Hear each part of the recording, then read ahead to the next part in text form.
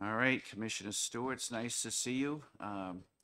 Seems like you brought a few folks with you. If you'd like to introduce them as well, and Yes. um, I guess it's all yours. Thank you very much. And thank you for having us. We're happy to be here on this Friday morning. I like the Valentine's Day tie. Good reminder of the next holiday. I'm Sarah Stewart. I serve as Commissioner of the New Hampshire Department of Natural and Cultural Resources.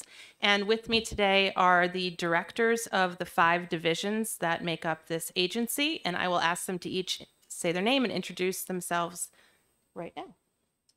Morning, I'm Brian Wilson, the Director of the Division of Parks and Recreation. I'm Michael York. I'm the Director of the Division of Libraries. I'm Ginny Lupi. I'm the Director of the New Hampshire State Council on the Arts. Good morning, I'm Ben Wilson. I'm the Director of the Division of Historical Resources and the State Historic Preservation Office. Good morning, I'm Patrick Hackley, the Director for the Division of Forests and Lands.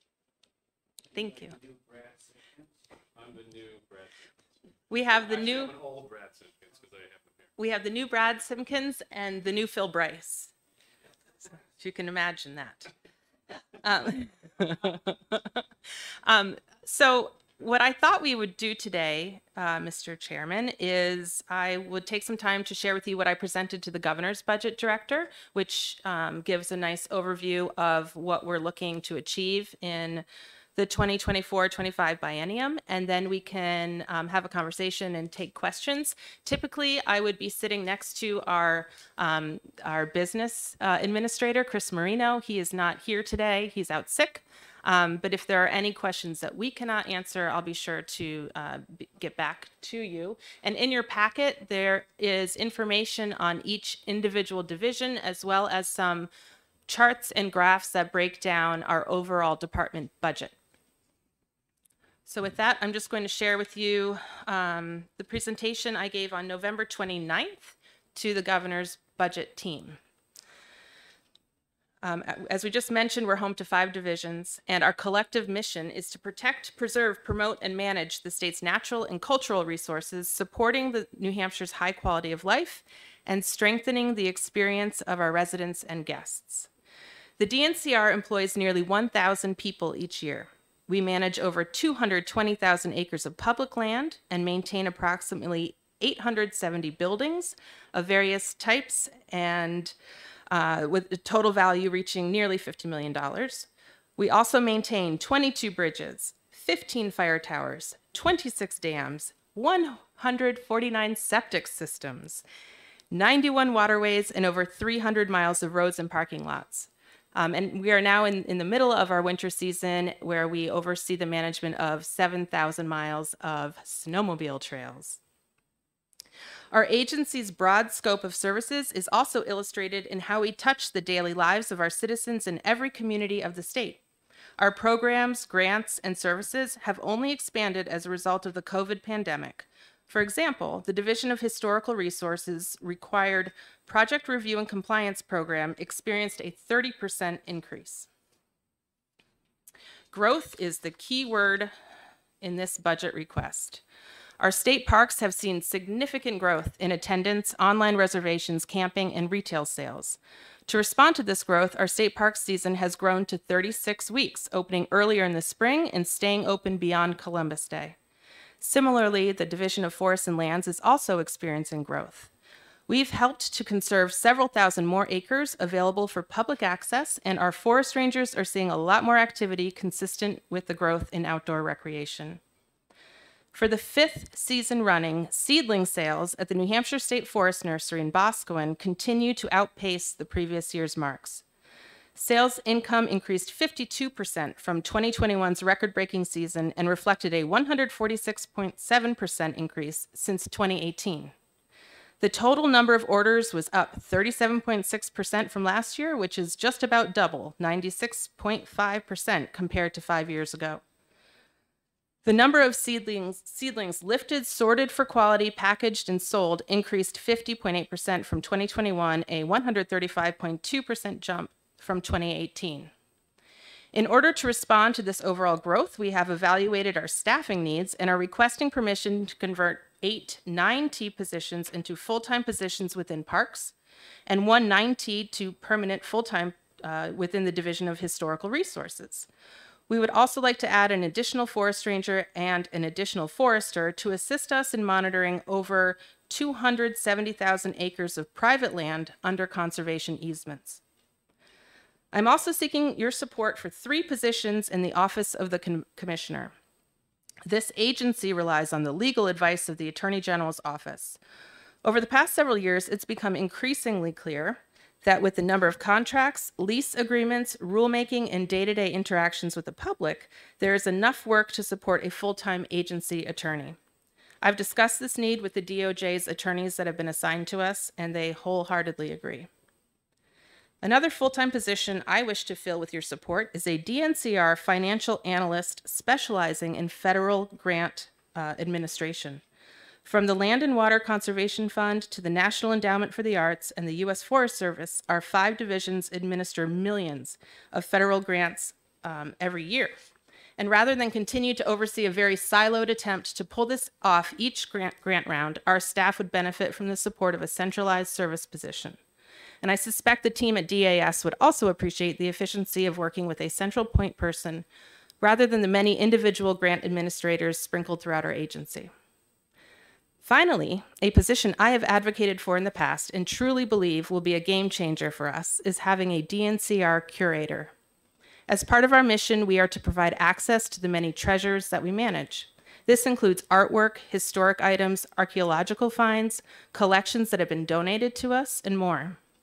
My vision is to hire someone who can help us organize our treasures and then help to develop public-facing exhibits and programs at our state library, at our parks and historic sites, and even traveling exhibits to schools, local public libraries, and other community centers. We are currently seeking a consultant through the RFQ process to access the state library's current space and provide us with a plan to store much of the stacks in a climate-controlled storage facility, freeing up valuable space for exciting and endless opportunities to engage the public.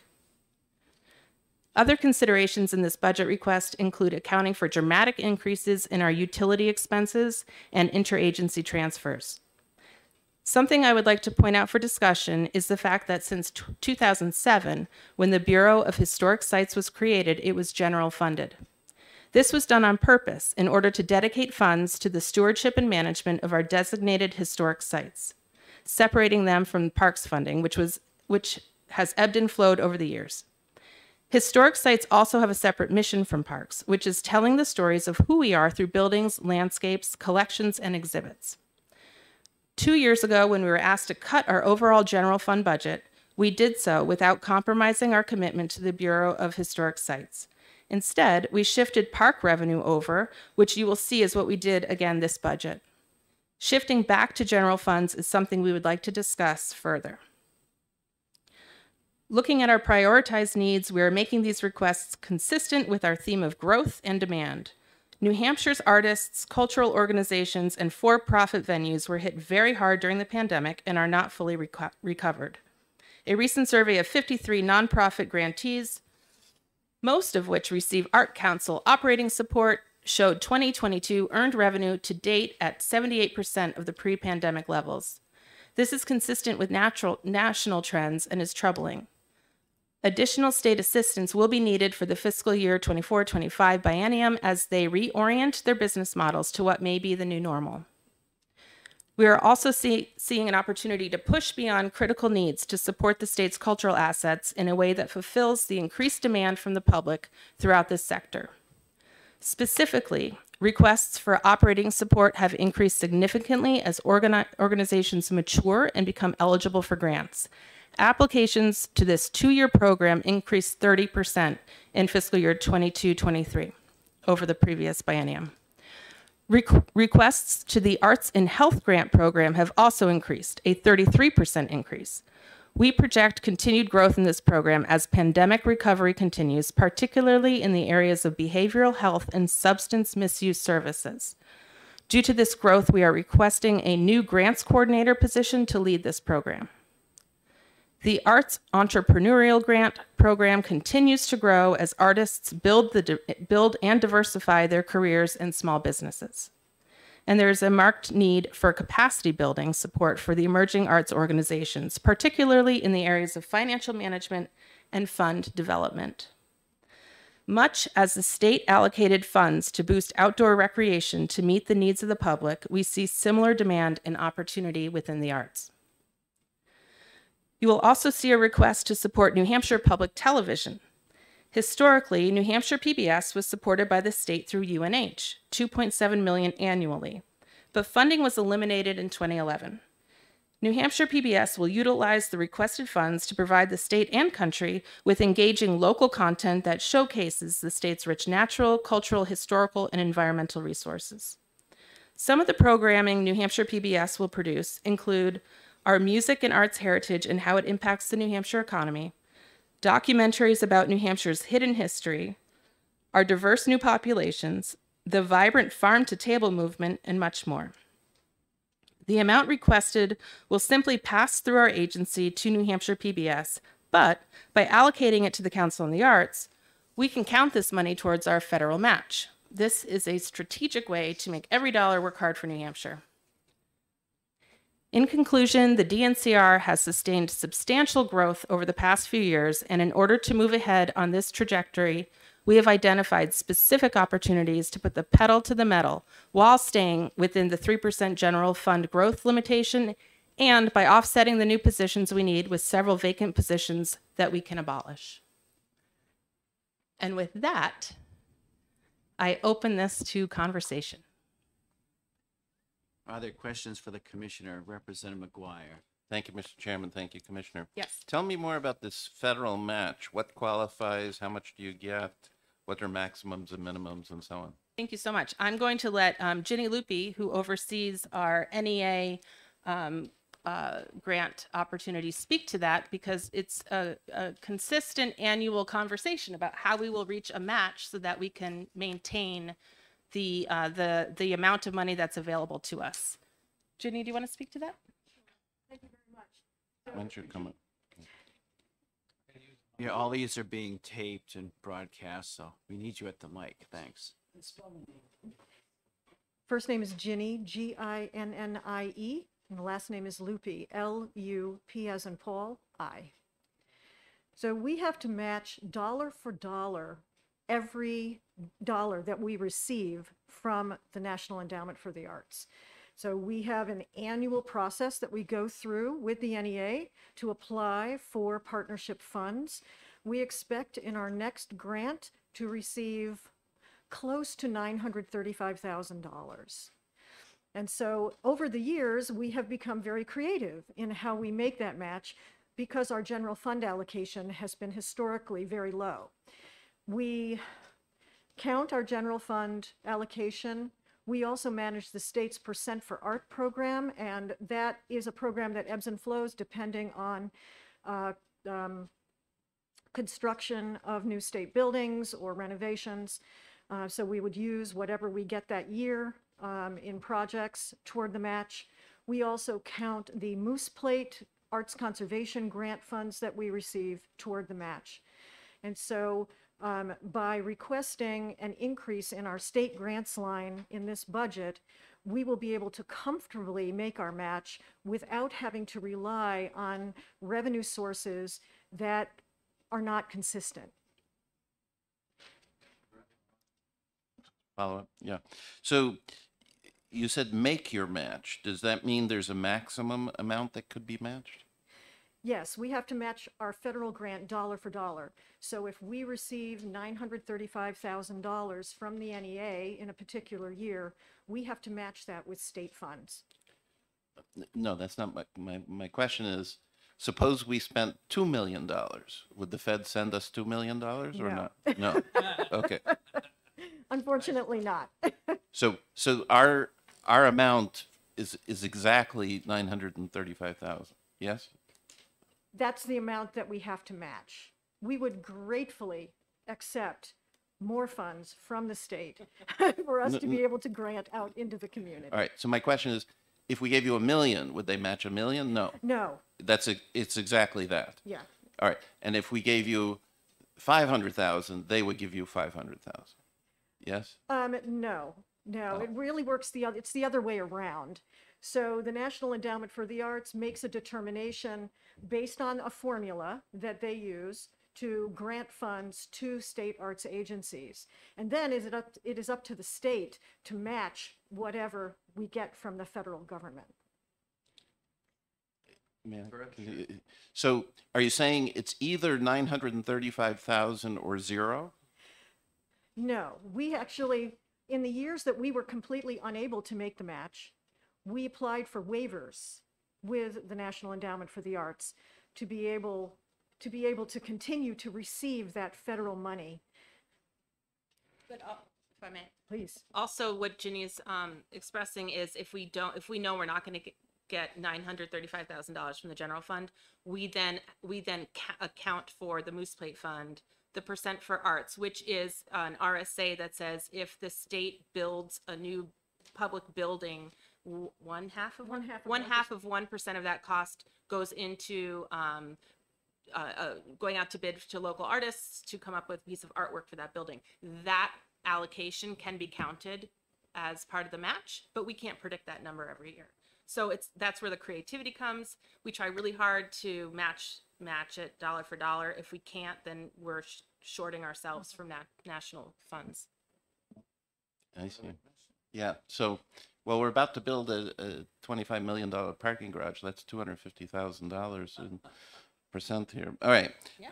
So, all right, let's try again. So does the 935,000, is that 2023's number? Is it the biennium's number? What was it last biennium?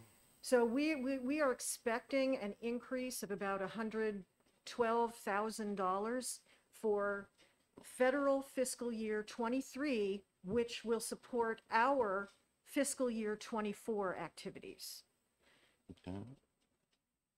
Okay. Question. Yeah. You want to ask about the tramway now? Yeah, at some point, yeah. Let me just quick. All right. So this public television thing, that's asking for 2.7 million. No. No, the 2.7 million is what historically the state allocated to PBS through UNH. That was cut off In 2011. in 2011. So they have not received any state funding since 2011. Right. So they have asked for, I think $500,000 per year, 2024, and $500,000 2025 to come to them from the state through the Council on the Arts, which is where we can then count 500,000 in 2024 and 500,000 in 2025 to match the federal money, which is a huge relief because we can benefit from that match. Well, it doesn't sound that way to me, but anyway. All right. Why don't we go to the tramway? You want to say for this one? Yeah. All right. So there's a bill to spend $25 million for improving the tramway or something for operations. What's the situation there, and how has maintenance? Is this a problem that maintenance was not adequate over time? No. Is it something like that? So I'll give my brief remarks and then I'll ask Director Wilson to help me. And I apologize, we had a fact sheet that we presented at the hearing, SB 55 hearing, and I didn't even think to bring it today. But I can email it out and it's on our website. So in 1934, the state legislature agreed that the tram would be a magnificent tourist attraction in New Hampshire and supported funding the tram, and it was built, which really kicked off summer tourism as well as supporting the ski industry in Franconia Notch State Park. Fast forward to 1977 when they realized they needed to, that tram's lifespan was over. Again, went to the legislature. Again, they supported it. And in 1980, the Tram 2, which you can ride today, was established with a 40-year life expectancy. We're now at 43 years. Starting 2 years ago, we started bringing this need forward in our capital discussions. so that it wouldn't be a sudden need. We would have time to do some studies. And we have spoken at length to the company that manages the equipment's Doppelmayr, which is fun to say. And they warn us that while the tram is safe right now, and we check it every day, the parts are so antiquated that when they break, we're not going to be able to find replacement parts. So we have confidence that the tram is going to run just fine this season, the summer season, which brings us $2 million in revenue for the state park system. And we want to be able to, we're asking the legislature to decide, is this something that New Hampshire wants to invest in again? And if so, working with DAS and their Division of Public Works, the ballpark number that they put forward is $25 million. And that's where we're turning for help to decipher where does that come from. We brought it before Gopher for ARPA funds. We've brought it to the capital budget just by saying, we don't know where you want to allocate these funds from. And so where we are today is at a decision point where we hit the 85th anniversary of the tram this summer. And we would like clarity on where we're going to go for the next 45 years with the tram. Thank you. Sure. So, if the tram was discontinued, does that end skiing at Cannon altogether? Absolutely not. Oh, okay. So Cannon Mountain, which is part of Franconia Notch State Park, runs the tram in the wintertime, maybe 3 days a week. It supplements the skiing. It's another place for skiers to find adventure. All those trails can be accessed by other lifts as well. The tram's busy season and where we gain the revenue is in the spring, summer, and fall, where we have busloads of tourists and people who, go to the bed and breakfast and say, what should we do today? How much revenue does the tram bring in per year? 2-point-something million a year. So it seems reasonable to continue. Now, to me, this sounds like a capital budget, obvious sort of thing. Have you gone to the Public Works Committee and they turned you down? Is that what's So going on? the capital budget is only a certain amount every year, right? They have 120 million to spend. Yes. So they were hoping that there was another magic bullet. All right, thank you. 25 million seems to be like the number that we've heard on a lot of projects. Yeah. So further questions of the commissioner? I have a few. Good. So you mentioned a number of new positions. I didn't tally them all up. How many folks are you looking to add to the department?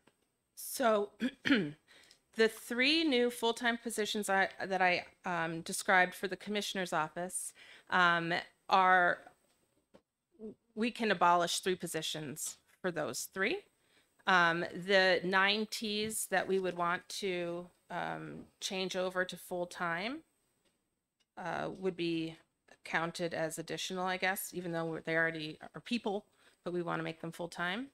And then there are 2 Division of Forests and Lands new positions and 1 arts position. So all things being equal, it's 3 new positions above and beyond what we currently have. Okay. So Representative Murray had a question she asked me to ask you, and that's on the mansion over in Newcastle? The what in Newcastle? The old governor's mansion? Oh, or yeah. I guess there was some activity planned last year to do some renovation, and she was just kind of curious where everything stood and if you need additional funding for upgrade and So this is forth. the Wentworth Coolidge Mansion. If you haven't been, you must go. It's amazing.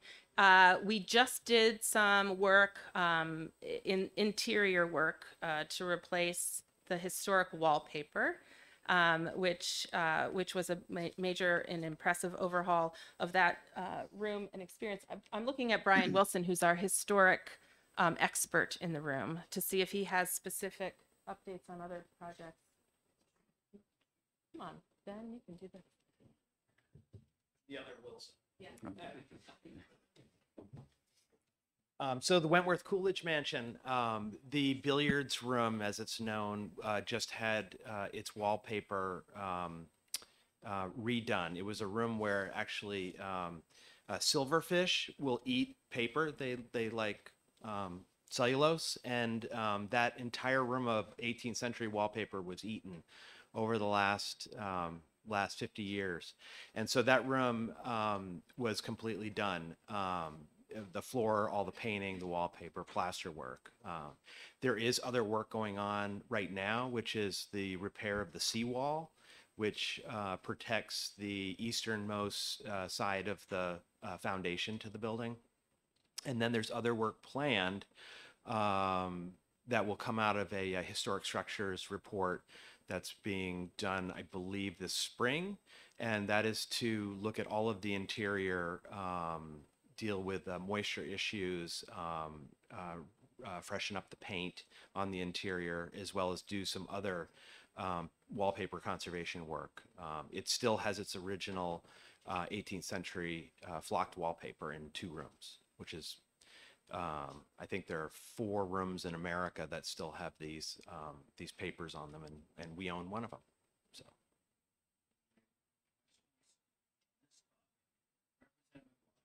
Thank you. Not just for him, not specific. What is a tax credit project? Through the National Park Service, if you were to buy a historic building down on Main Street here, or even this building, and you wanted to put it into commercial use, you can apply through our office for a historic 20% historic tax credit. It's a very popular program amongst developers who want to retain the historic nature of a building, but also make it useful today and add the modern amenities and that sort of thing. So we work in consultation with the developer and the architects to make that happen.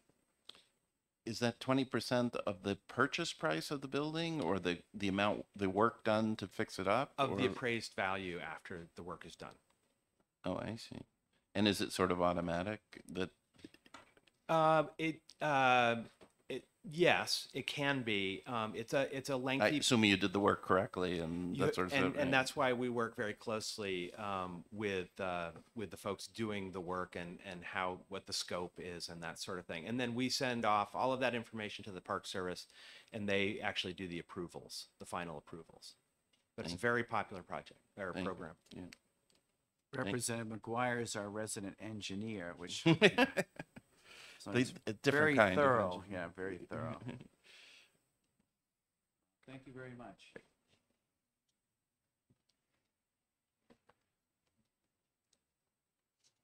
So I guess I have a couple of questions on the Bureau of Trails. Ooh. So the division has been actually wrestling with an issue over in Derry. It's the rail trail that runs from Salem to Manchester, and this little stub that's lacking connectivity, I guess would be the right word. And there's a rather a contentious issue in between the town and the rail trail people and the bicyclists. And I'm asking you this question because the commissioner got involved with a very contentious issue in Peterborough, where we had issues with the DOT, the PUC, and Eversource, and it took about 5 years, right? That we got all the people together and came up with a solution that everybody was happy with, which was amazing. And I got to give Sarah a lot of credit because the initial stage, we were told that her department had no say-so really in the issue. It was a PUC DOT issue, and when it came around, Sarah stepped up. We have people involved with the trails people in the area, and it worked out well. So how do you, as far as managing these state-owned trails, is the trail from Manchester to Salem, is that, I know some of it's owned by the state, or how does that all work as far as your agency and the Trails Bureau managing these trails? It is so complicated. Oh, there we go. I can't speak specifically to the Salem Manchester one, but what I can say is what you described illustrates a common challenge around the state. The good news is there are a lot of people that value our trail system, right? For a variety of reasons. And we should have room for everybody. We should have room for people who want to walk their dog and people who want to ride their fat bikes in the winter and people who want to ride their machines. So we have the Bureau of Trails that is within the Division of Parks and Recreation. And that bureau is, I'll be honest, mostly focused on motorized vehicle trails because that's where their funding comes from, registrations from snowmobiles and ATVs. We have decided as a department that we need to pay out of a parks fund for a full-time employee to help manage the non-motorized activity on our trails. Because currently there is not a phone number at a desk where non-motorized constituents feel like they have an advocate in the state agency. We work with them closely. We partner with them. They're represented on our state committees of advisors for the trails, et cetera. But it's getting busy out there and more complicated. We work very closely with DOT because they do have a lot of jurisdiction over the rail trails that you articulated. And they have invested a lot of time and hired a consulting firm to come up with a vision for rail trail development throughout the state. And our staff is working in concert with that. That's a long-term plan. A lot of these challenges are just sort of whack-a-mole right now, just try to figure out how we can find solutions that work for local constituents. And sometimes it works out fine, and sometimes it's more complicated. One of the requests that we put forth for ARPA funds, and it was approved, and now we're working through the process of making our dream come true, is creating a GIS mapping tool for state agencies and municipalities, decision makers, to be all on the same page when we're having conversations about trails. Right now, there is not a comprehensive current online mapping tool for all of the trails in New Hampshire. And we need to make decisions in real time based on safety. If a trail's washed out and, Fish and Game needs to know that we have to close this part of the trail. We also have to make decisions based on private landowner rights, state issues, conservation easements. And so having one comprehensive color-coded place where we can update information in real time and prioritize these types of conversations will be a game changer, I think, for the trails system in New Hampshire. In the meantime, like I said, it is complicated and we're having a lot of one-off conversations. Representative Hatch, followed by Representative McGuire. Thank you. In terms of enforcement for the trails, in terms of enforcement for the trails, I get a lot of activity in my district over this, and I get a lot of constituent calls with people either confused or unsure of where they need to go for enforcement type of activities and things they need addressed, and who do they contact? Local police, the Fish and Game, or whomever, and they've been told all of the above, depending on the circumstance. So if we, as we're increasing the trails and the activity on them, has there been any effort to put clarity to this, or what is the appropriate venue? Because I've had a plethora of answers inquiring about this for enforcement or even just information. People are having trouble finding the right person to talk to about what they should and Is there a shouldn't lot be of doing. this? Yeah, exactly, exactly. So So where does that sit, I guess? And thank you. great question. We have a wonderful working relationship with Fish and Game. And it's a daily conversation between their COs who are out in the woods and our forest rangers that are also out in the woods.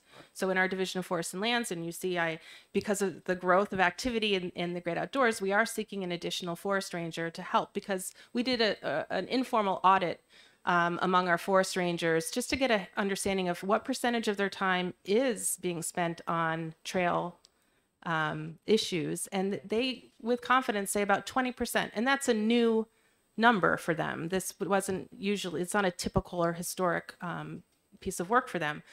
So our forest rangers and our COs are out in the woods, and when they can, it's a lot of education. We have people renting machinery, and they don't realize they're on private land, and they're here for a weekend, and then they're going to go back. And so there's a real push to educate the respect for the land that they're recreating on, and to understand that. So we're having that conversation.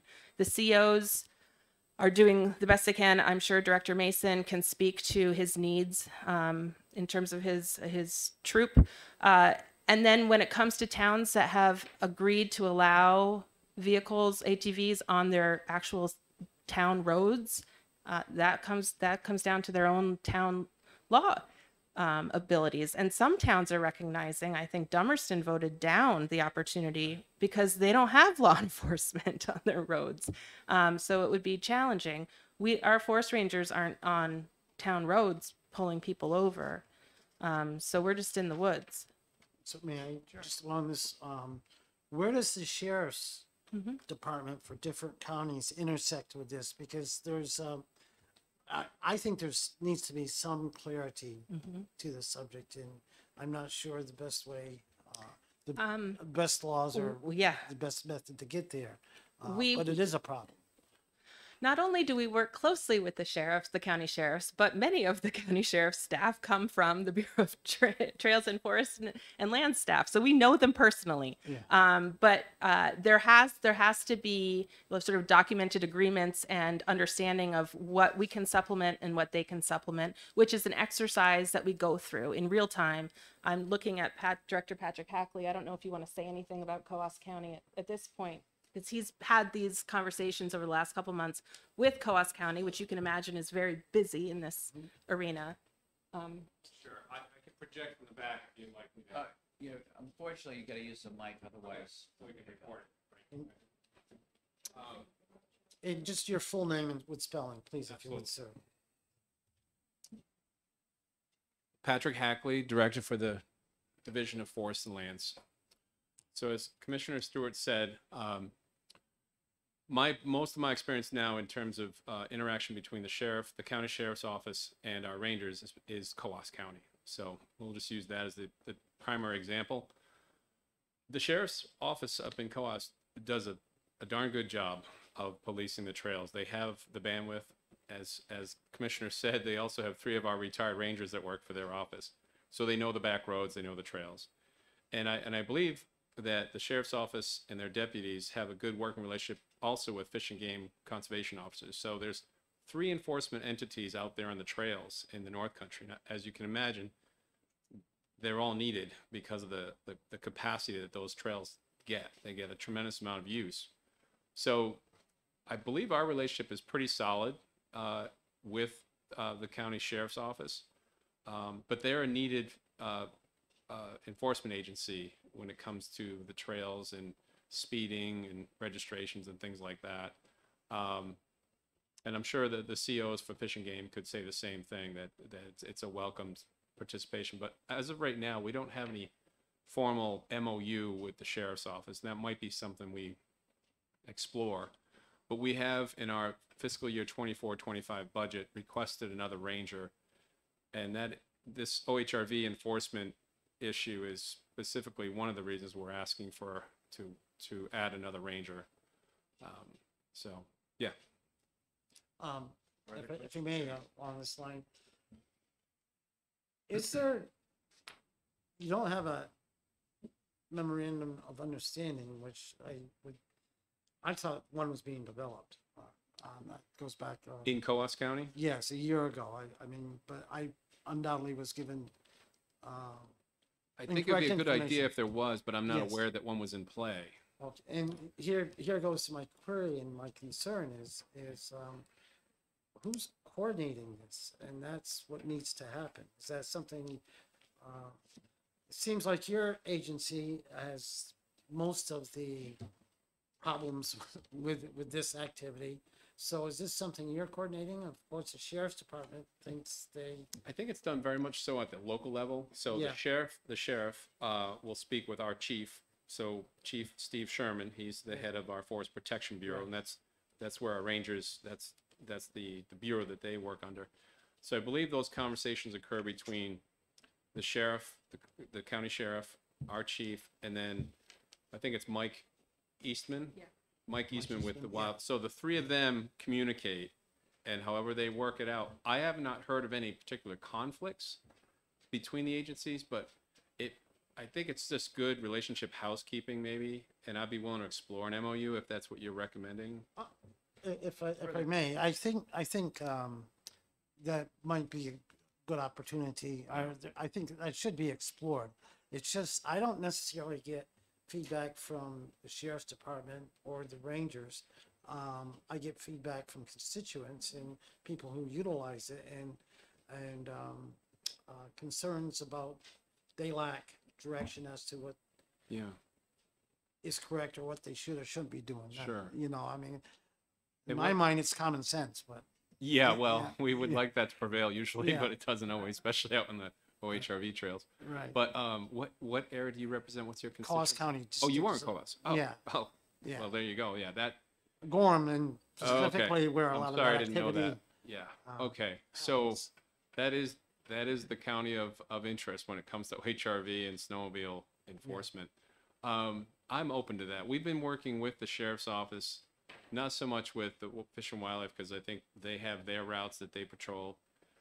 It's not just to be clear though. We do it because as the commissioner said, our staff is out in the woods already. That's where their enforcement jurisdiction is, particularly on DNCR lands, but also on private lands when it comes to forestry laws and wildfire prevention and suppression. So those are the two pillars of their enforcement: forestry, water quality violations in partnership with DES. So if they discover logging jobs are affecting water quality, they reach out to DES. And then any wildfire activity, fire permits, etc. OHRVs has crept into their suite of enforcement duties because of the nature of the the explosion of that sport, particularly in the North Country. So, yeah, I mean, I think it's probably a good idea. I'm going to be presenting to the Coos County delegation. Actually, you'll probably be there on the 27th on Monday, the 27th. So. I'm willing to explore that conversation if you think it would help. If your constituents are concerned about bad behavior on the trails, Yes. then the three enforcement agencies should be talking, saying who's going to be where this weekend, that kind of thing. I think it makes sense. And if I may, just one more concern along that venue. You take care of the registration. What agency? Fish and Game takes care of the registration. So what happens is there's OHRVs out there with not appropriate equipment on them and make noise, or they don't have the proper noise mufflers or whatever. So Fish and Game is the primary source for that. Okay, good. We'll see you Okay. at 27. Thank you. All right. Thank you, Mr. Pleasure. Chair. Representative McGuire. Thank you, Mr. Chair. So on the mapping project of trails, Mhm. are you doing that with the Granite system? Are you familiar with that? So we are we've convened sort of the GIS experts from all the agencies that are using GIS to figure out what the best. We don't want to start something new if there's a platform that we can already use. We've talked to 911, we've talked to DOT, we've talked to Fish and Game. So I don't know what the current iteration of that conversation is, but we certainly aren't doing this without consultation with other state agencies to get something that will work for everybody. Yeah, because that system is fantastic. It's GRANIT, no E. Yeah. Right, and it's got layers Yep. for topology and roads and all this sort of stuff, and you can choose what layers you want to see at any given time. And you could easily have a snowmobile layer Yeah. and a trail layer, and all that kind of thing. I'm with certainty can say that has been a conversation. Yeah, okay, good. Now, as long as you're here, we're running out of time. Your agency takes in a lot of revenue, right? So can you give us the big picture kind of number of what's your revenue versus your total expenses annually? Yes. I'm just checking. We have some fancy pie charts here. But I don't know if we have. So other funds, right? Other funds. What are other funds? Well, other funds mostly in our agency are the revenues that we generate through Parks and Recreation. And if you look at the pie charts, you can see DNCR other fund source mix, Parks and Recreation, 80% of their funding is other funds, which means revenue. Forest and Lands, almost $5 million of revenue. So a bulk of the, by RSA, state parks have to be operationally self-funded. So in order to open a park, in order to clean the bathrooms, in order to hire an employee and give them a uniform, we need to charge at the door to get in. And so our number one funding source, as you can imagine, 93 state parks, only half of them we charge at. And of that half, only half make a profit. So we really lean on Franconia and Notch State Park for their extra revenue. We really lean on Hampton Beach for the parking revenue. And there's other Pawtuckaway, other state parks that do well enough that they can chip in to support the other state parks. It's our mission to be accessible, so we don't want to have escalating rates all the time to deter a family of 4 from Manchester to have a wonderful park experience. We want to be affordable, and that's part of our mission. So we run ourselves like a business in the parks department. And as I alluded to in my remarks, a lot of our Forest and Lands, our enterprise system there is growing, and we want to capture that. Thank you. What is the commissioner's office pie? What does that consist of? I was looking at that myself. I run a bake sale every, I'm going to have to get back to you on that one specifically. Okay. Because I do not sell things from the All right. commissioner's And office. then this whole circle is the red one to the right, right? So Other so funds, the yes. other funds, and then there's federal funds, and you have 14% general fund. Correct. Business is good. We're doing a good job, and we reflect that in my remarks with recognizing if we want to sustain it, we need to, hire where it's strategically important. Thank you. Representative Griffin. Thank you, Mr. Chair, and thank you for taking the question. I've always, I see here that we have 3,700 plus or minus archaeological sites. And I've always wondered what makes a site, what is the criteria of a site to make it a, Archaeological? Yeah. Oh, good I have a question. little trouble with big words. Yeah. So, one of our best kept secrets is that this department is home to our state archaeologists, and they're amazing, and they have so many treasures. And as a mom of 3 little kids, it kills me that we're not taking these treasures and bringing them to every school in the state, because it's really remarkable. I'll let Ben speak to the science behind discerning an archaeological site, but I'll just let him explain it because I'm not a scientist.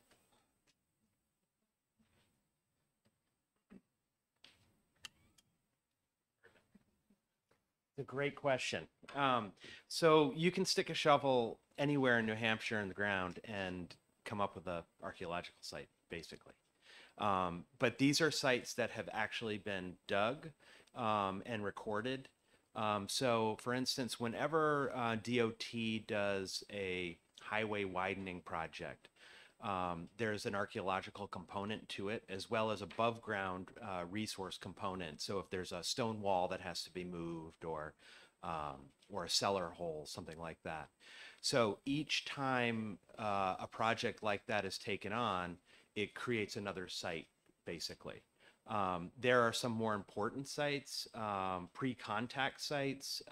We have 12,500 years of history of inhabitants in New Hampshire, and those are more specific sites where it's somebody, an archaeologist, looking to frame the history of that certain group of people, how they moved around and lived, and that sort of thing. So I guess I was wondering if there's a criteria, so many years, or what the criteria is. to actually call it an archaeological site? That's a good question. That might be above my pay grade. I'm not an archaeologist, a trained archaeologist. I'm an architectural historian, preservationist, and I can certainly get that information to you. But archaeologists like to think that, the beer can that's thrown out the car window could possibly be an archaeological site at some point. So it's, I think it's a fairly vague definition. But we spend a lot of our time looking at archaeology as it pertains to federally funded and state funded projects around the state. Representative Griffin probably has the largest license plate collection around, and so his site might be considered an archaeological site. Representative Ebel. Just along those lines, great to see you guys. Don't you have a facility where you hold some of these I was trying to remember when it was deteriorating. So thank you for the question. We do maintain an archaeology laboratory, and I won't mention where it is, but just for safety's sake. And but we curate all of the things that are found in the state from all of these projects for other agencies as well as for our own agency, and it's vastly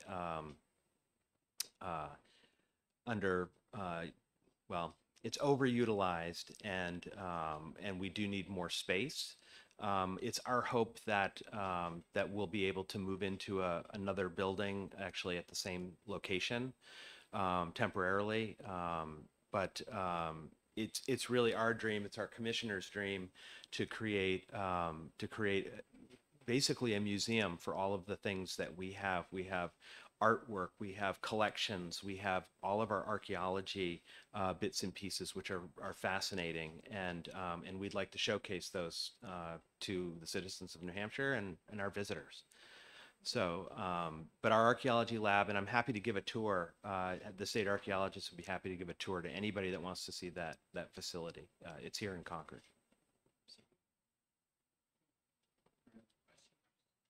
Any further questions? I do have one quick question for, I think, the forester.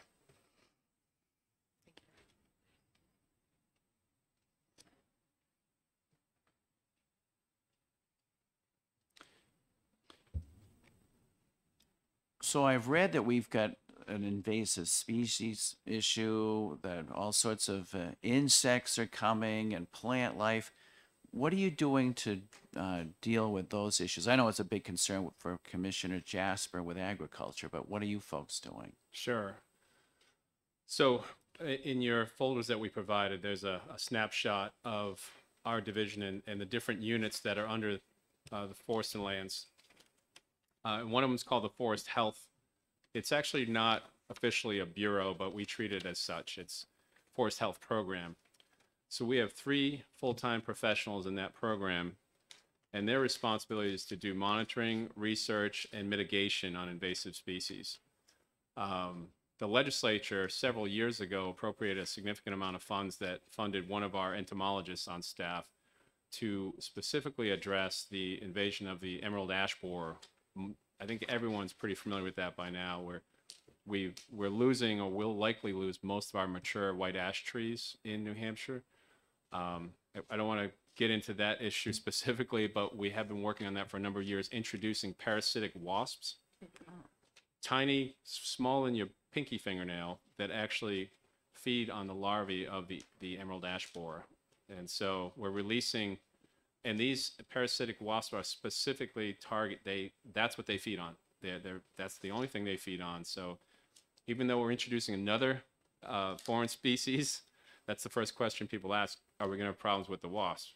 But what they found, the researchers did their full research before they started breeding and distributing these parasitic wasps to basically naturalize. And because the emerald ash borer is here to stay, it's also naturalized. So we needed to naturalize a predator, and that was the purpose. And this is why we have professional entomologists that study insects, bug scientists, we call them sometimes, pathologists that study tree diseases.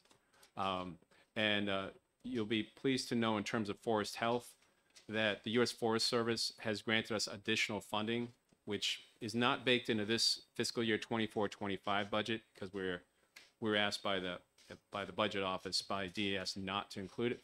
But we'll have another $100,000 to apply towards forest health issues in fiscal year 24-25, and we've already come up with a game plan for that. So we're very actively engaged in the forest health invasive species issues. All right. I know that there was a wasp that went after gypsy moth. I don't know if that was introduced naturally or somebody brought it in, but we had that infestation of gypsy moth several years ago, and a wasp Yeah. developed to go after the eggs or something. So Okay, I yeah. remember that. I'm not sure about a predator for gypsy moth. Now that's basically been naturalized for decades, and we've had a spike recently of gypsy moth infestation in the Conway area. It's actually a very, they've documented this, our staff has, they've documented where it often is like a band that goes diagonally across the state and kind of tops out in Temple, New Hampshire for some reason. But there's a natural fungus that destroys the larvae of the caterpillar. So when we have droughty summers, that fungus is not allowed to spread like it usually does. And so we see a spike in the gypsy moth population after some droughty summers. And that's what we believe. That's what our forest pathologists believe is occurring with gypsy moth right now. Fortunately, they feed mostly on oak. Oak is very resilient, and most of the feeding is done by the end of June. And oak can resprout a second set of leaves by the end of the summer. So, but successive defoliations, like 2 to 3 summers of heavy defoliation, we can lose some trees. So we're watching that. All right. Any further questions? Commissioner, great to see you. Good to see you. If I could just let you know, specifically about Gorham, we're about to open a new office in Gorham. The Department of Environmental Services has had a building there for a number of years. They didn't need it anymore, and they were going to sell it. And we said, hold on, we would love to have our imprint in Gorham because it is such a critical spot for not only outdoor recreation, but cultural assets too. So you'll see an invitation this summer for a grand opening of a building that everyone knows in Gorham. But I'm really excited to expand our visibility and connectivity beyond Concord. And I think this is a really good opportunity. All right, seeing no further questions, but for our budget discussion, when you come back, could you put together the economic value of our trail system to the state's economy? I know it's significant. We heard about 160,000 people use the Salem Rail Trail, and several businesses have developed on the trail. So I'd be curious if you could put something together to give us an idea exactly what this trail system is providing economically to the state. It's probably a big chore, but you got a couple of weeks. For you, anything. We'll get that. We'll get it. All right, thank you. Sure, I'm Representative really- Ebel. Yeah, sorry. I'm really sorry I came in late. And I just, on state parks, I know you guys really live on fees. Do you have staffing issues at parks where you could be collecting fees, but you don't have the staff to do it? Yeah, we make strategic decisions, not every year, but as patterns change and different parks are discovered on what the economic viability is of having a staff person there or not. Some of our parks where we don't have a staff person, we have an Iron Ranger where people can leave donations, which we collect, and that's wonderful. But yeah, if we had more staff, we would have more staff at parks that don't have staff. It's a short answer. Guess it's probably really hard to quantify, but it's one of those things where if you had more staff, you could Yeah. bring in, yeah. We're focused on critical positions like lifeguards. It would be tragic if we hit the summer season at Hampton Beach and we didn't have enough lifeguards. We hire 73 lifeguards. These are very busy people, as you can imagine, at Hampton Beach. So right now we're recruiting those. So we put a lot of effort in recruitment and retainment, and our primary focus are on some of these life safety positions. And then beyond that, looking at other spots that we would love to to hire. While we're talking, see how this is how quick we are.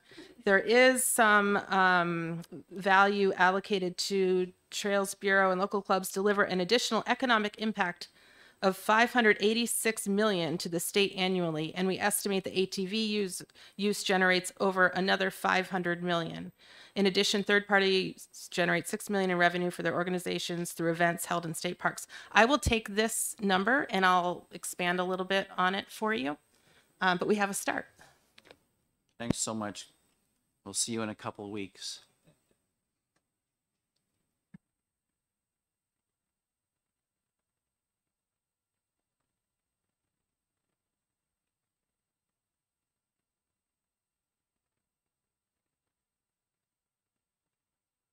Right.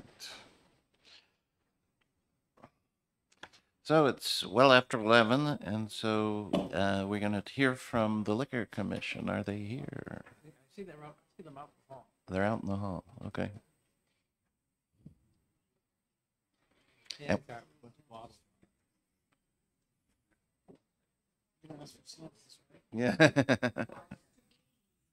Yeah. Coupons.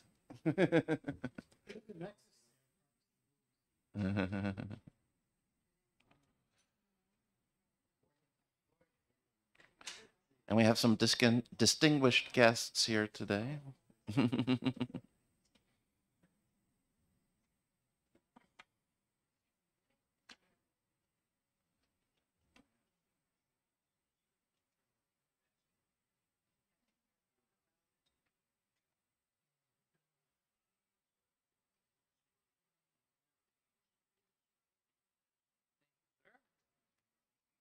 Thank you.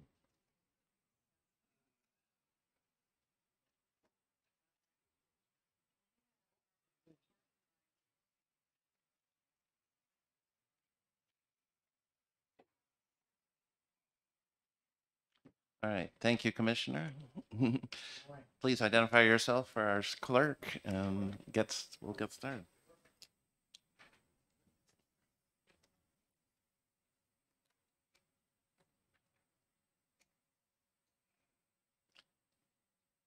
You need to push the red button, or the button. There we go. There Okay, you go. thank Yeah, you. there go. Mr. Chairman, members of the committee, I'm Joseph Malika. I'm the chairman of the New Hampshire Liquor Commission, and with me is Tina Demers, our CFO. So would like to bring you through a little department overview of the Liquor Commission. So we can start on page 2. Just a basic breakdown of the 3-tier system. On page 3, you'll see the values and attributes of the 3-tier system. And that's according to the NABCA, the National Alcohol Bureau of Control. That's a 2015 statement from them. We are a member, as a control state, we are a member of the NABCA. On page 4, you can see the 17 controlled jurisdictions across the United States. After Prohibition, the federal government allowed the states to make the choices whether they'd be open or control states. And at that time, New Hampshire, along with 16 other states, made the decision to be a control destination. On page 5, you can see the operational overview of the commission. The high points are the Liquor Commission is self-funded. It's a separate liquor fund outside of the general fund, and no general fund appropriations are used to maintain the operations of the Liquor Commission. In 2022, the commission generated just under $722 million in sales. Can move to page 6. The divisions and responsibilities of the commission. We have the Office of the Commission, the Division of Enforcement, the Division of Administration, and the Division of Marketing and Merchandising, and descriptions of each. On page 7, you can see the organizational structure of the commission. Again, the Office of the Commission and the 3 divisions underneath, classified and unclassified employees that are in each. The Division of Marketing, 298 classified employees, includes not only the folks at the HQ warehouse, but it also includes our people in marketing and in the stores. May I ask, are many of those part-time? Not of that 298. Those are full-time employees. But in general, stores have many part-time? We do. Yeah, and Yeah. we have a whole section toward the end where Okay, we great. will Thank go you. through the full and part-time equivalent as well. Gotcha. Thank you. Thank you, Representative. So on page 8, you'll see the statutory duties of the Liquor Commission. That's RSA 176:3, which lays out the opportunities that the Liquor Commission takes forth every day to run a profitable business. On page 9, you look at the Division of Enforcement. They have a three-pronged approach, which is education first, enforcement second, and licensing as a third prong of their duties. On page 10, on the right-hand side, you'll see the 2022 calendar year end. We have 6,718 licensees in the United States, and you can see in the breakdown there. So those are folks from across the country and here in the States. And the revenue below that is derived from the enforcement arm of just under $19 million. On page 11, on the left-hand side, you'll see the educational efforts of the Enforcement Division, the public awareness and education on the left, and the licensing educational programs on the right, and a breakdown of each and everything that we do to make the public aware of what we're doing and the licensees trained as to what we're doing. On page 12, you'll see the 2022, I'm sorry. Commissioner, there was a question. Sure, I'm sorry. Representative Griffin. Sorry, Representative. Thank you, Mr. Chair, and thank you for taking the question. I need you to go back to page 10 for a minute. Sure. Did you say that that number was in-state, or is that US-wide? That's US-wide because we do allow direct shippers in New Hampshire. We're one of 8 states that allows the shipping of alcohol and wines into the state. And I'm sorry, we're one of 8 states that allows the alcohol and wine, and there's 13 states that allow wine and beer.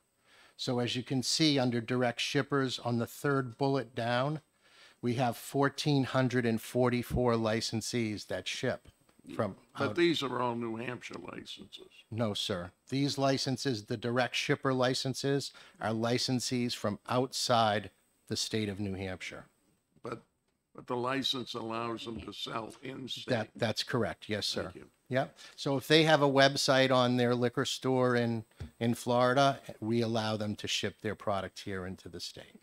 Thank you. The number looked low for a US-wide thing. Okay. And Sure. I was assuming that those were New Hampshire licenses that allowed people to come in and sell in this state. Yes, sir. Thank you for answering. Thank you, Representative. Thank you for the question. Representative McGuire. Thank you. Just a related question is, I knew that was a long time for wineries. Is alcohol new to allow people to ship, or has that always been? No alcohol, since that direct shipper's license was given out, that's allowed, alcohol has been allowed. I see. There Thank is you. some defined requirements that allow people to ship. They can't sell it into the state less than they can sell it, than we sell it. And they can't, there's a level of how much they can sell from a gallonage standpoint. I see. So there's no incentive to buy, I don't know, Jack Daniels or something No. via direct ship instead of in the store, Exactly. right? Yeah. Exactly. Okay. Thank you. This was put out there for their small boutique wineries across the country, especially in California, Washington, Oregon, that may only have an acre of grapes and they may produce 300 or 400 cases a year. We did not want our consumers to not have the availability to those products, so we allow them to ship them into the state. Thank you, sir. So we'll move on to page 12, and just the 2022 trainings that were done in the state. On the left-hand side, you can see the Liquor Commission trained 4,700 people with the live classes. And in 2022 public awareness events, there was 67 events held statewide, and we trained just a little over 113,000 people at those. So education and awareness is a very important piece of what the Enforcement Division does. Next, we can move on to page 13, which is the Division of Administration and Management. You can see that's under our COO, James Vera, and his responsibilities of DOIT, or Managed Information Systems, Human Resources, our HR department, and financial management, which is everything that consumes our transactions of product in the state, outside of the state, and the moving and paying of those products. On page 14, you'll see the Division of Marketing and Merchandising. And again, on the left-hand side, their marketing goals by bullet. And on the right-hand side, the responsibilities that fall under Lori Piper, who is the Director of Marketing for the Liquor Commission. On page 15, you'll see the retail outlet locations across the state. We have 9 state-owned, 59 leased, and we have 27 outlets with in-store and curbside pickup, a program that we came up with during COVID in September of 2020, and that has garnered the state with $7.6 million in sales since 2020. On page 16, you'll see the state-owned only outlets, and at the bottom, you'll see that those outlets have brought in just over $164 million, and 27% of our total sales are done in the locations that we actually own the property. On page 17, you'll see on the left, the top 15 stores of the Liquor Commission bring in 51% of the revenue, and all other stores bring in 49% of the revenue, with a tally of the ranking stores 1 to 15 on the right-hand side. On page 18, just a quick listing of our 3 agency stores. There's one in Greenville, there's one in Pittsburgh, and there's one in Errol. And the revenue that they bring in, just a little under 2.5 million. And just a quick note there in the asterisk that Errol is being rebuilt at this point because there was a fire 2 years ago, and they should be up and running again by April, we're being told. I do have a quick question, Commissioner. I was in West Chesterfield a couple of weeks back with my wife, and I noticed large volumes of, well, there's several vans loading alcohol in the back. There's no prohibition to the amount of alcohol you can buy at a store, right? It's not unlimited or cash restricted or anything like that. No, it's not. And we actually had a letter written to us through DOJ from the IRS that explains that we have no limit of cash and we have no limit of product. Okay. The state of New Hampshire is not breaking any laws when we sell the product. The individual who buys the product, when they go back into their state, they have to claim the tax in their state. But our selling of the product, you know, as again, according to the IRS and according to DOJ, we are breaking no laws in doing that.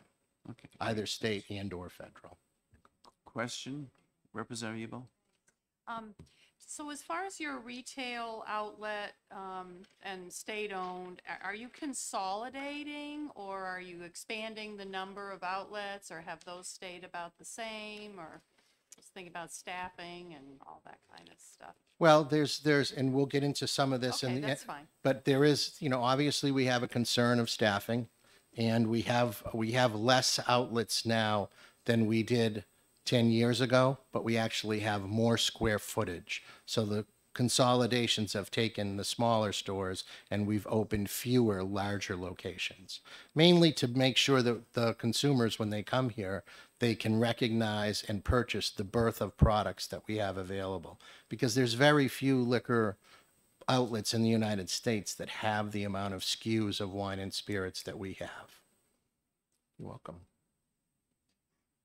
Representative McGuire. Thank you. So as opposed to state-owned, that just means you lease in certain places? That's correct. Okay. Yes. Great. Yeah. Thank you. So on page 19, you'll look at the web and e-commerce. Just under the orange balloon there, you can see that we get about 125,000 visitors a month to our website. And we have 200,000 recipients of our monthly email. and we gained 25,000 additional subscribers in 2022. And on the right-hand side, again, you'll notice that since 2020, the curbside and in-store pickup revenue is $7.6 million. On page 20, you'll just see some of the monthly flyers and collaboration. The monthly flyers are a big way. There's a lot of celebrity products today, a lot of interest in high-end wines and spirits. So our monthly flyer, which is called Voila, comes out on a monthly basis. And then we have our sales, our monthly sales, which everybody has come to know and love, the 15% off, 12 bottles or more, mix or match. And then some of the display work that's been done in our outlets, including products to go, chilled products to go in some locations, many locations. On page 21, you'll see our Keep It Local support, a branding that we've partnered with New Hampshire Wine and Spirits to give our consumers a 20% discount on 3 bottles or more of New Hampshire made products. So that is a great program and runs well. And on the right-hand side, you'll see our Google reviews, that 91% of our reviews are 4 and 5-star rating. And we had about 2,500 reviews last year. On page 22, you'll see just quickly some of the outlet changes that we've made. We've relocated or constructed 40 new outlets in 35 communities, a lot of them rehabilitations and consolidations. This year alone, we opened a new outlet in Rindge. We opened a new outlet in Manchester on Gold Street, and we opened a new outlet at Exit 17 in Concord. And just if there's any questions on the bottom bullet, that's our 95 Hampton southbound, northbound and southbound rehabilitation. We have an appropriation for that. The Liquor Commission, through statute, is allowed to sell that property and redevelop those much like we did in Hooksett. Hopefully bigger and better. On page 23, I'm sorry. Well, you're very alert back there. Sorry. So I just wanted to say that your locations, your rebuilds are very attractive. You know, they fit into the community, and unlike a lot of steel buildings you see going up more, but I think a lot of people appreciate the overall look of the properties. Thank you, Representative. We tried to give it a New Hampshire granite, timber peg, and thank you. Yeah. Yeah, we have a very nice new one a mile from my house. So, Great. Yeah, very convenient. Have you increased the minimum size of a new location so that you never will build one smaller than X, something like that? Most of the new ones that we're building are a minimum of around 9,000 square feet, and obviously running up to 35,000 square feet, depending on where the location is. We found that 10, 11, 12,000 is around the minimum because of the amount of product that we need to fit in. We have a lot of SKUs. People, when they come to New Hampshire, they come to stock up, and that's the goal of people coming here, is doing that. So we just want to make sure we have a birth of products when they get here. So the overall average, there's probably a lot of older stores that are smaller than that 9,000, 10,000. That's correct. Yeah, so you're kind of pushing in the bigger direction. Yep. Absolutely. Okay, great. Okay.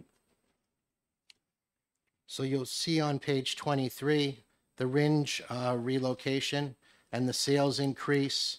You can see the sales, the square footage increase from 5,100 to 10,000 square feet, and the 22% sales increase in that location since we've moved it in May of 2022. The Concord outlet, which is the new one on Exit 17, we went from 4,000 square feet over on the plaza with Lowe's and Market Basket in downtown. We have a minimal increase at this point of 2%, but the plaza is not completed yet. The Market Basket is now open, and we're looking forward to the restaurants and other like-minded retailers that will open there. On Manchester and Gold Street, store 31, that's a new location. Year-to-date sales are $3.3 million. And obviously, right there, we're next to the busiest Walmart in New England. So we're generating a lot of traffic between Walmart and Hannaford. On page 26, you can see the major reason why the importance of doing what we're doing, building a brand and building larger, more impactful stores. Governor Patrick in 2011 signed a bill increasing the amount of liquor licenses that one licensee could hold in the state of state of Massachusetts. So, and they're up to 9 in 2020, and there's word that they'll be increasing that again from 9 to 11. 50% of our sales come from out-of-state sales. So cross-border sales, 50% of our gross sales number. We are now in competition with the largest independent retailer in the United States, which is Total Wine and Spirits. They're out of Bethesda, Maryland. On page 27, you can see they have 245 stores in 27 states. They do about $5 billion in business. They have 11,000 employees. Since 2016, they have built 6 stores in New Hampshire east of the 495 belt, and they plan on 2 more in 2023, along with Market Basket, which is now into a MB Liquors, they're calling it. They have 2 or 3 in Maine. They have 2 or 3 in Massachusetts. They're opening 4 more in Massachusetts. They're opening 2 more Costco's and 1 more BJ's in the state. So you can see that the big box retailers have come to do business in New England, and Total has stores in Connecticut as well. But Massachusetts has kind of put out the welcome sign to alcohol retailers to come and generously compete against the Liquor Commission. And quite frankly, that's why Total's here. So they're here to do business with us, and we're still doing very well. Yes, Representative McGuire. How do prices compare to the consumer here in New Hampshire compared to these stores after tax and all that? Well, Massachusetts did a couple of different things when they signed that bill. They repealed their alcohol tax at the same time. So they were clearly square on. The target was New Hampshire. So they repealed their alcohol tax, and they did give some incentives for people coming to the state. Our prices are very competitive, especially on name brand products. Total Wine is a private label retailer, so they have knockoff products of pretty much everything that they do across the board. So they have a knockoff of Tito's, a knockoff of Jack Daniels, a knockoff of Kendall Jackson, et cetera, et cetera. Their marketing plan is to lure you in with low prices, but they don't have the product there. Where we'll have 600 or 700 cases of Captain Morgan's in a large store, they'll have 6. And they may match us or undercut us by $1, but the people that go in to buy the product isn't there to buy. And they are making very little on the name brand products. We're an outlet. We're all about name brand products. And their Chardonnay, that's their own private label, they have 6 to 12 labels that come out of one spigot of Chardonnay. So they do that across the board. I mean, it's widely known what they do and how they do business in the industry. Thank you. Now, is Total Wine, are they a publicly traded or a private company? They're owned by 2 brothers, brothers. Paul and David Trone. And David Trone is a congressman in the 15th district in Maryland. He was That's just interesting. just Yeah. elected. He's in his 2nd term. Thanks. Thank you. So you'll see on page 28 our HB2 Liquor Commission request. In 2011, Governor Lynch approved and was into HB2 an incentive program for the Liquor Commission. It's something that I've written and we never used. We felt that at this time, given the the difference in pay between what private retailers are paying and what the state is paying, that it was time to enact this retail incentive program. I did send 3 or 4 different variations of the program to Governor Sununu. He approved one. We're seeing this go into HB2 this year. And basically, the program has approved and has been approved, as I said, since 2011. But the language on page 29 is what we're really looking to see. That we're out of the additional profits that are being made, the Liquor Commission will fund this program. So 10% of the profits, additional profits, will be paid to the employees via an incentive bonus. So we've broken it down by the 7 areas in the state, the 7 supervisor areas. And at this point, we started the program in January, and we're just looking to have this language put in so we can pay those employees that incentive bonus. Representative McGuire. Thank you. So currently, do any employees work on commission in any way? No, no representative, they don't. Okay.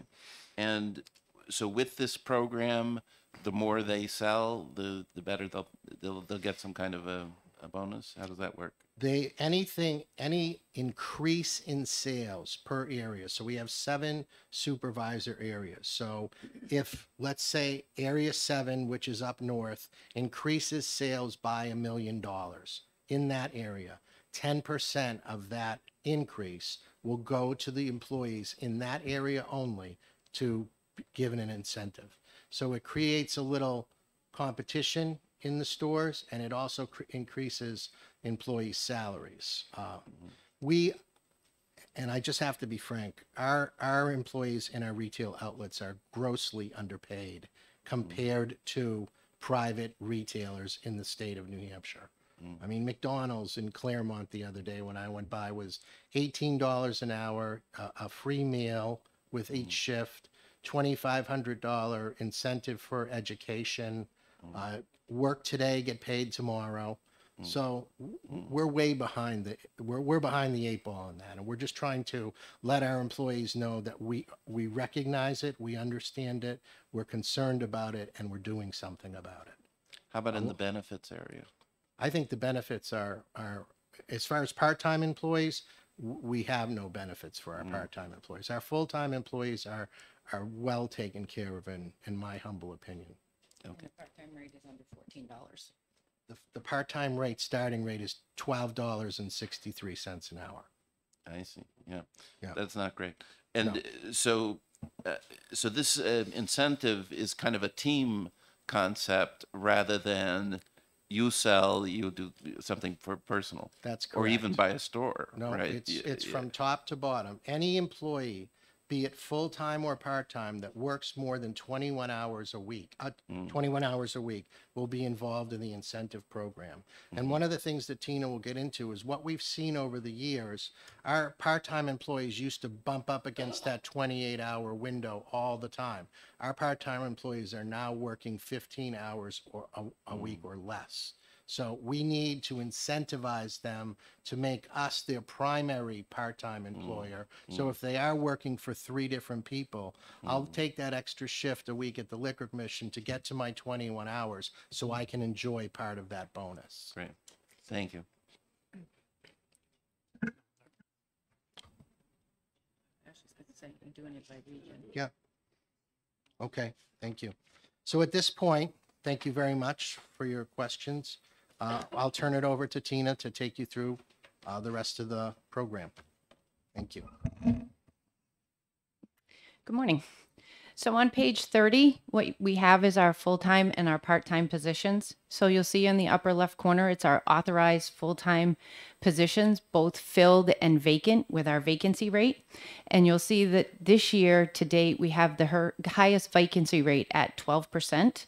We're currently recruiting for 40 positions, with the majority of those positions being in the stores. Full-time, yeah. The second chart is full-time equivalent based on part-time hours worked. And as you can see, we are down to 285 full-time equivalent. So for a comparison, in 21, when we had record sales year, we had 312 filled full-time positions and 358 part-time full-time equivalent for a total of 670 full-time equivalent. Currently, we have 303 filled full-time positions and 285 part-time full-time equivalent for a total of 588 full-time equivalent, which is a difference of 82 full-time equivalent. And this reduction in position is the reason why, store hours have been reduced, why we've had to close stores, and sales have been impacted because we don't have the people. Historically, the outlets have been supported by a fairly even mix of full-time and part-time staff.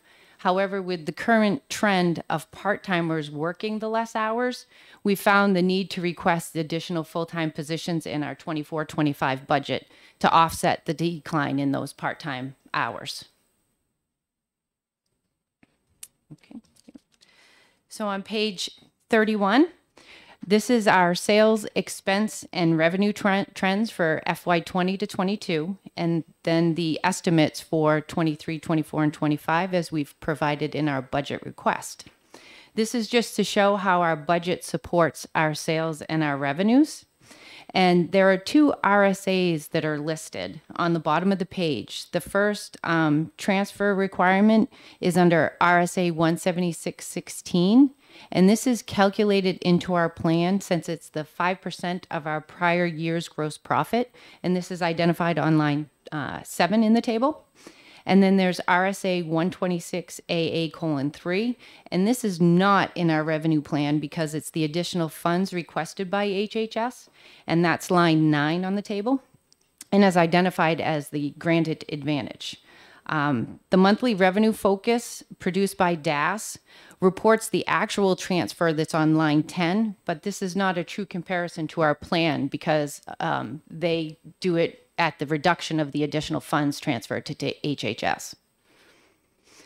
We also think it's important to mention that we are on target for this year's revenue plan, which is notable in this ever-changing and unpredictable national economy, especially since the current year plan was created 2 years ago. So we'll move on to page 32 for our revenue breakdown. So there are 3 main revenue categories that are listed, and on slide 33, there's a chart that has a 5-year history. The categories are beer tax and permits, which is 30 cents a gallon sold or transferred for retail sales or to the public for authorized licensees.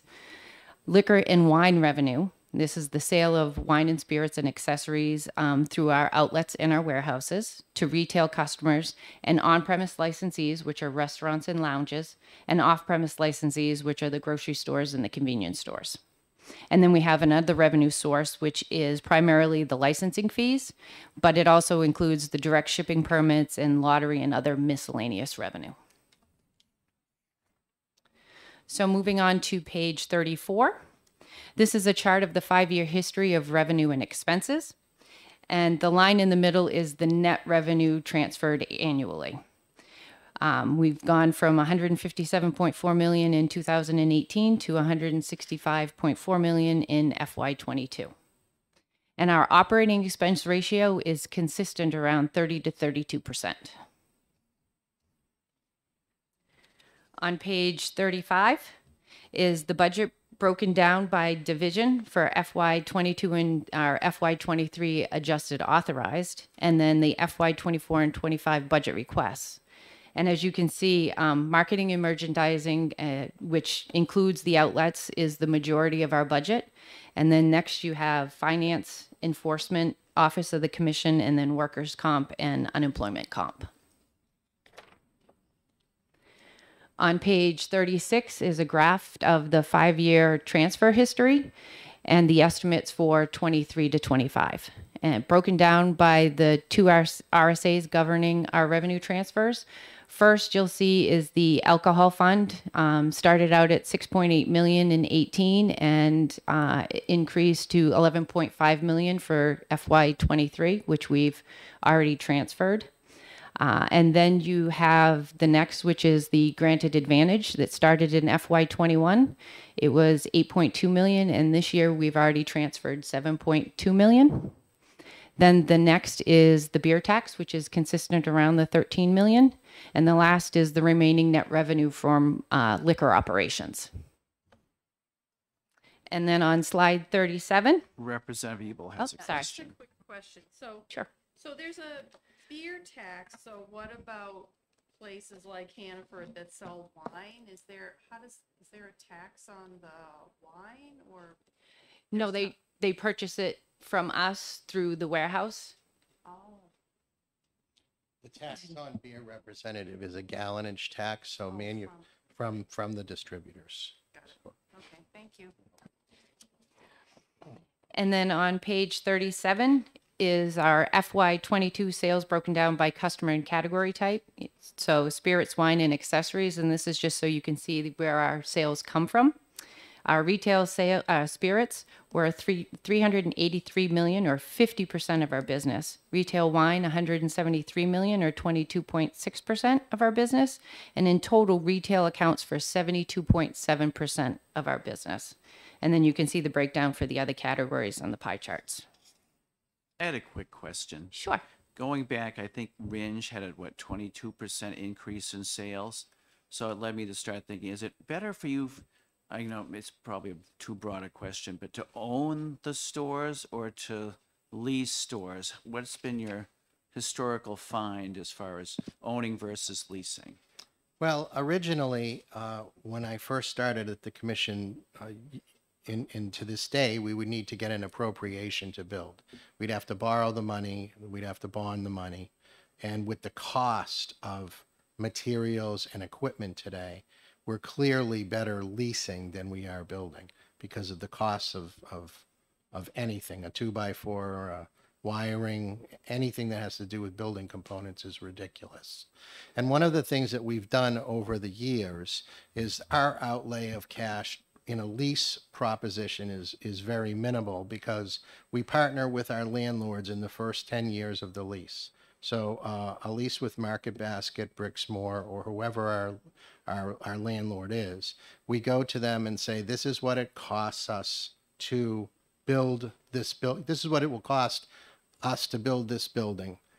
We're going to add that cost into the additional square footage for the first 10 years of the lease. So our outlay is 0 to minimal, and it's spread out over the first 10 years of the lease and then drops off.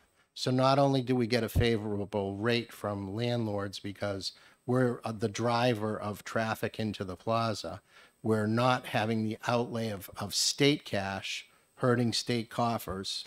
We're paying for between 350 and 550 an additional square footage for the first 10 years, and then that drops off. Most of the leases at this point are 20 to 25 year leases. And we found that that's the best way to do it for us because it keeps our cash flowing for the business. We don't need an appropriation. We don't have to pay the bonding and interest. Representative Hatch. Thank you. So the 350, 550, is that your square footage? That's the additional dollars per square foot that will be for the first 10 years of the lease, Representative. All right. You used to pay me like $5 a square foot up in Berlin years ago. Yeah. That was pathetic. I threw you out after 2 I years. wholeheartedly just so you agree. know. So, thank you. So Representative I Ebel. guess I just never thought of it this way. So like a Hannaford's or a Market Basket, if they're selling wine, since you folks are the ones that sell wine in the state, they're buying their wine from you. Correct. We are in the state of New Hampshire, we are the retailer on our end, but we're also the wholesaler to licensees on premise, which is restaurants and lounges and anybody else that has that type of license. And then we are the wholesaler to the off-premise licensees, which are the Market Baskets, Hannafords, Shaws, etc. They buy our product from them. They buy our product from us. And every month we come out with a special flyer of deals for them to buy in. So when we get a great price on something, we pass that price along to them. So. Thank you. What are the relative prices between the three groups, the retail store, the on-premise, and the off-premise?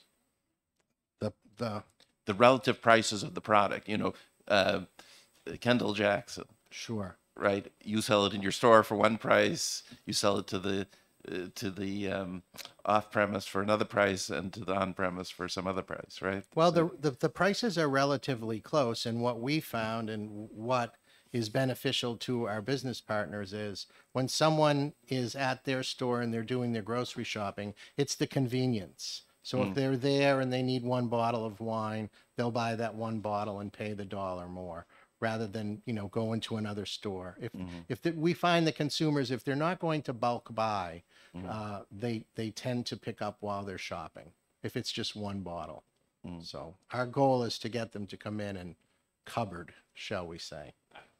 You only have to drive a mile. That's right, yeah. If you only have to drive a mile, we have better prices. Yeah.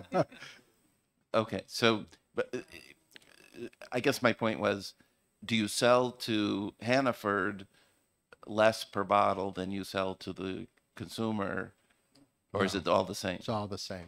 And actually, the licensees get a 10% discount if they buy through the warehouse as well. So a licensee, a restaurant, they can either have the product shipped to them and pay for the shipping, or they can pick it up in Bow, which hundreds of licensees do, and get the 10% discount off of the shelf.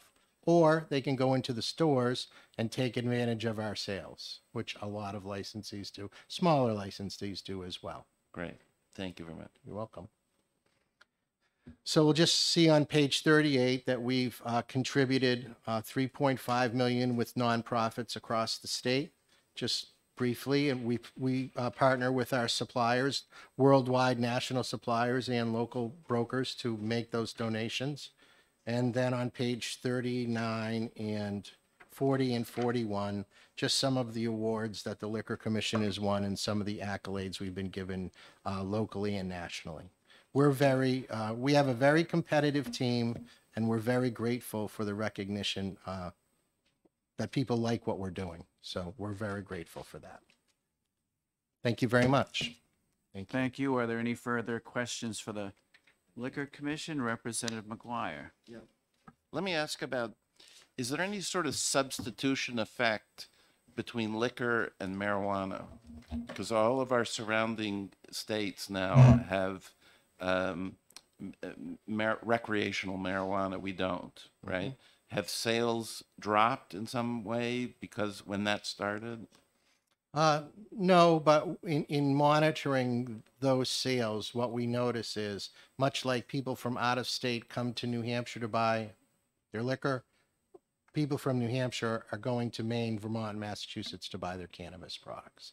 So in our research, those are the New Hampshire license plates are in the 3 states that are surrounding us. We have not seen an effect on alcohol sales per se, but we have recognized that consumers of cannabis in New Hampshire are visiting other states to buy their product. So therefore, you think if New Hampshire joined these other states as far as cannabis goes, you don't think your business would be affected very much? Well, I certainly think if we had those consumers, if we took the same model with alcohol, with cannabis that we do with alcohol, and we were hyper competitive and or better priced, I think that we would drive some of those consumers that come here to buy alcohol to buy cannabis while they were here. Obviously, we always look at what are consumers doing when they're here. They're coming to recreate, four-wheeling, the ocean, the mountains. So they're buying gas, they're paying rooms and meals tax, they're helping all our small businesses by, renting and doing what they're doing. So I think there'd be some bleed over, positive bleed over to the state of New Hampshire. Great. Thank Just you. from a business standpoint. I understand. Thank you. All right, seeing no further questions, I will recognize sitting in the back there, Lou D'Alessandro, Senator D'Alessandro and his wife, keeping an eye on us, Commissioner. Sure we you. don't pick on the Liquor Commission, I believe. Anyway, thanks so much for your presentation. I guess we'll you. see you maybe next week or the week after for your budget Next Thursday. Thursday, yes. All right, see you Thank then. you very Thank much. you. Thank you, Mr. Chairman, members of the committee. Thank you very much. Thank you.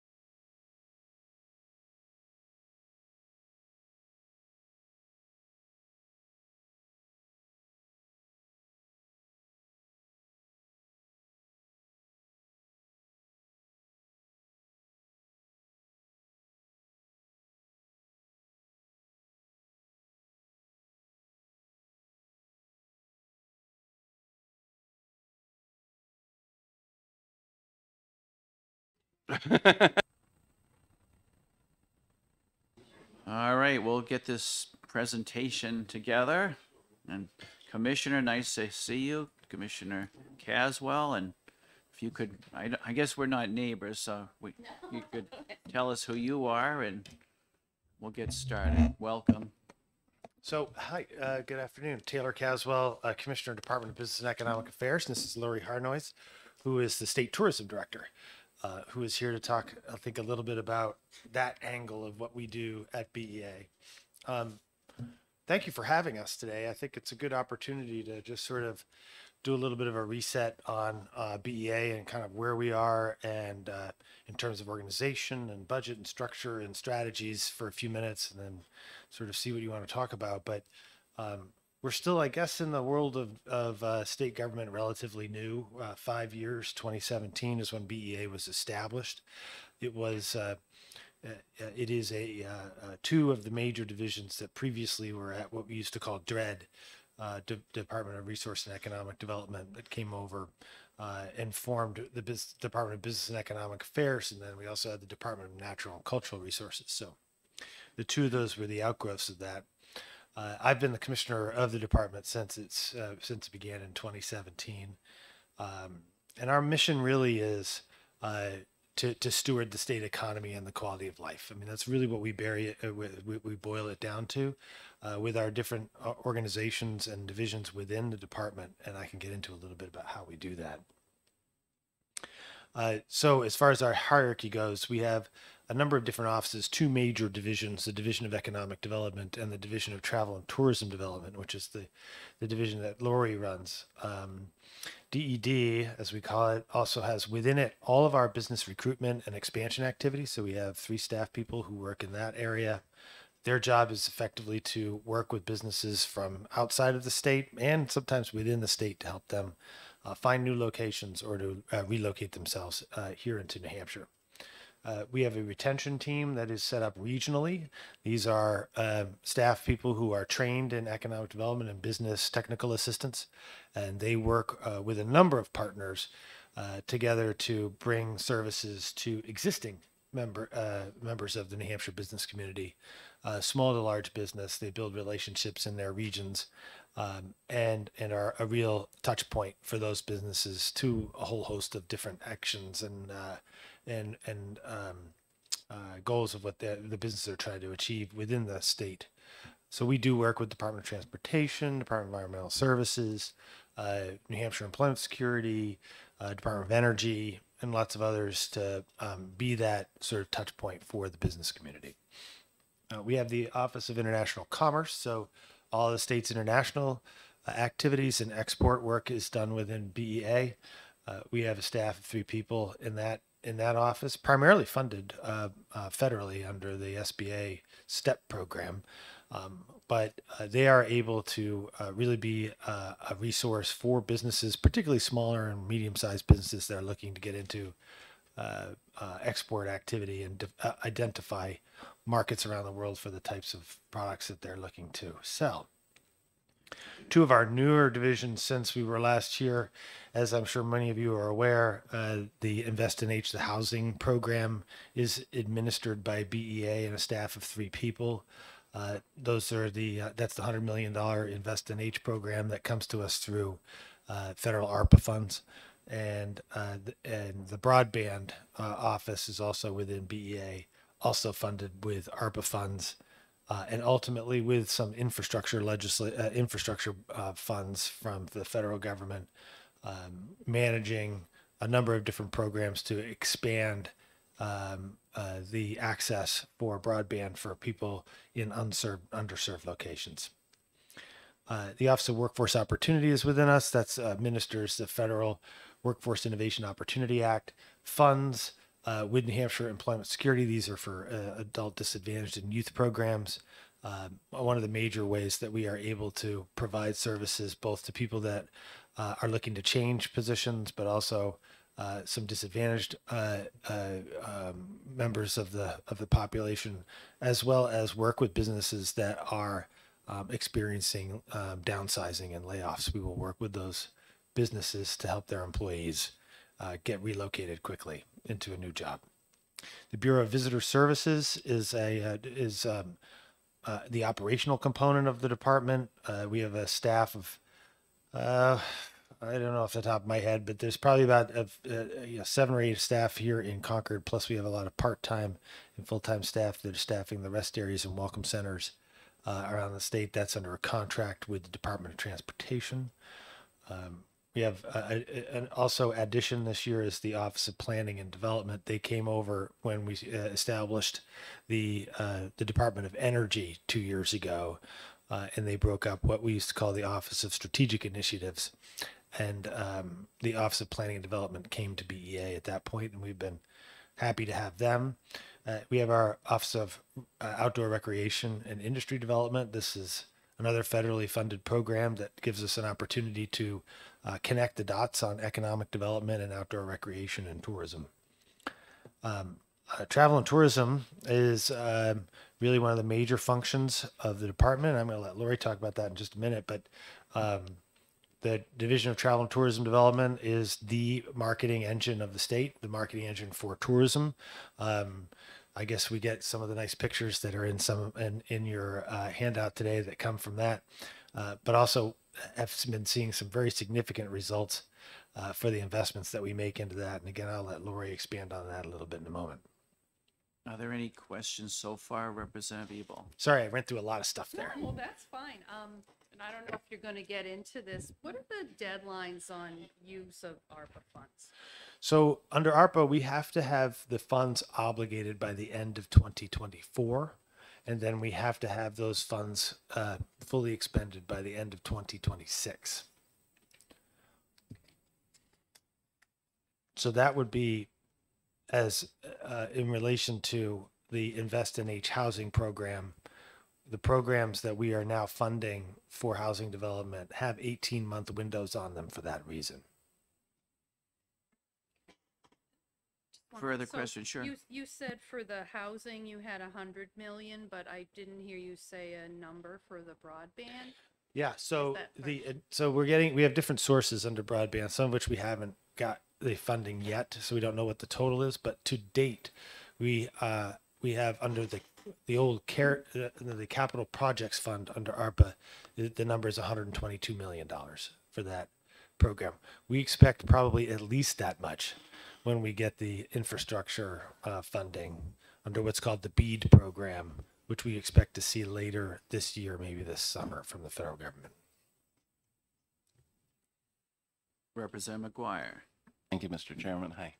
What does the 120 million get us? What for broadband? So where we are with that is we have we've done 2 rounds of what we call the Broadband Connect program.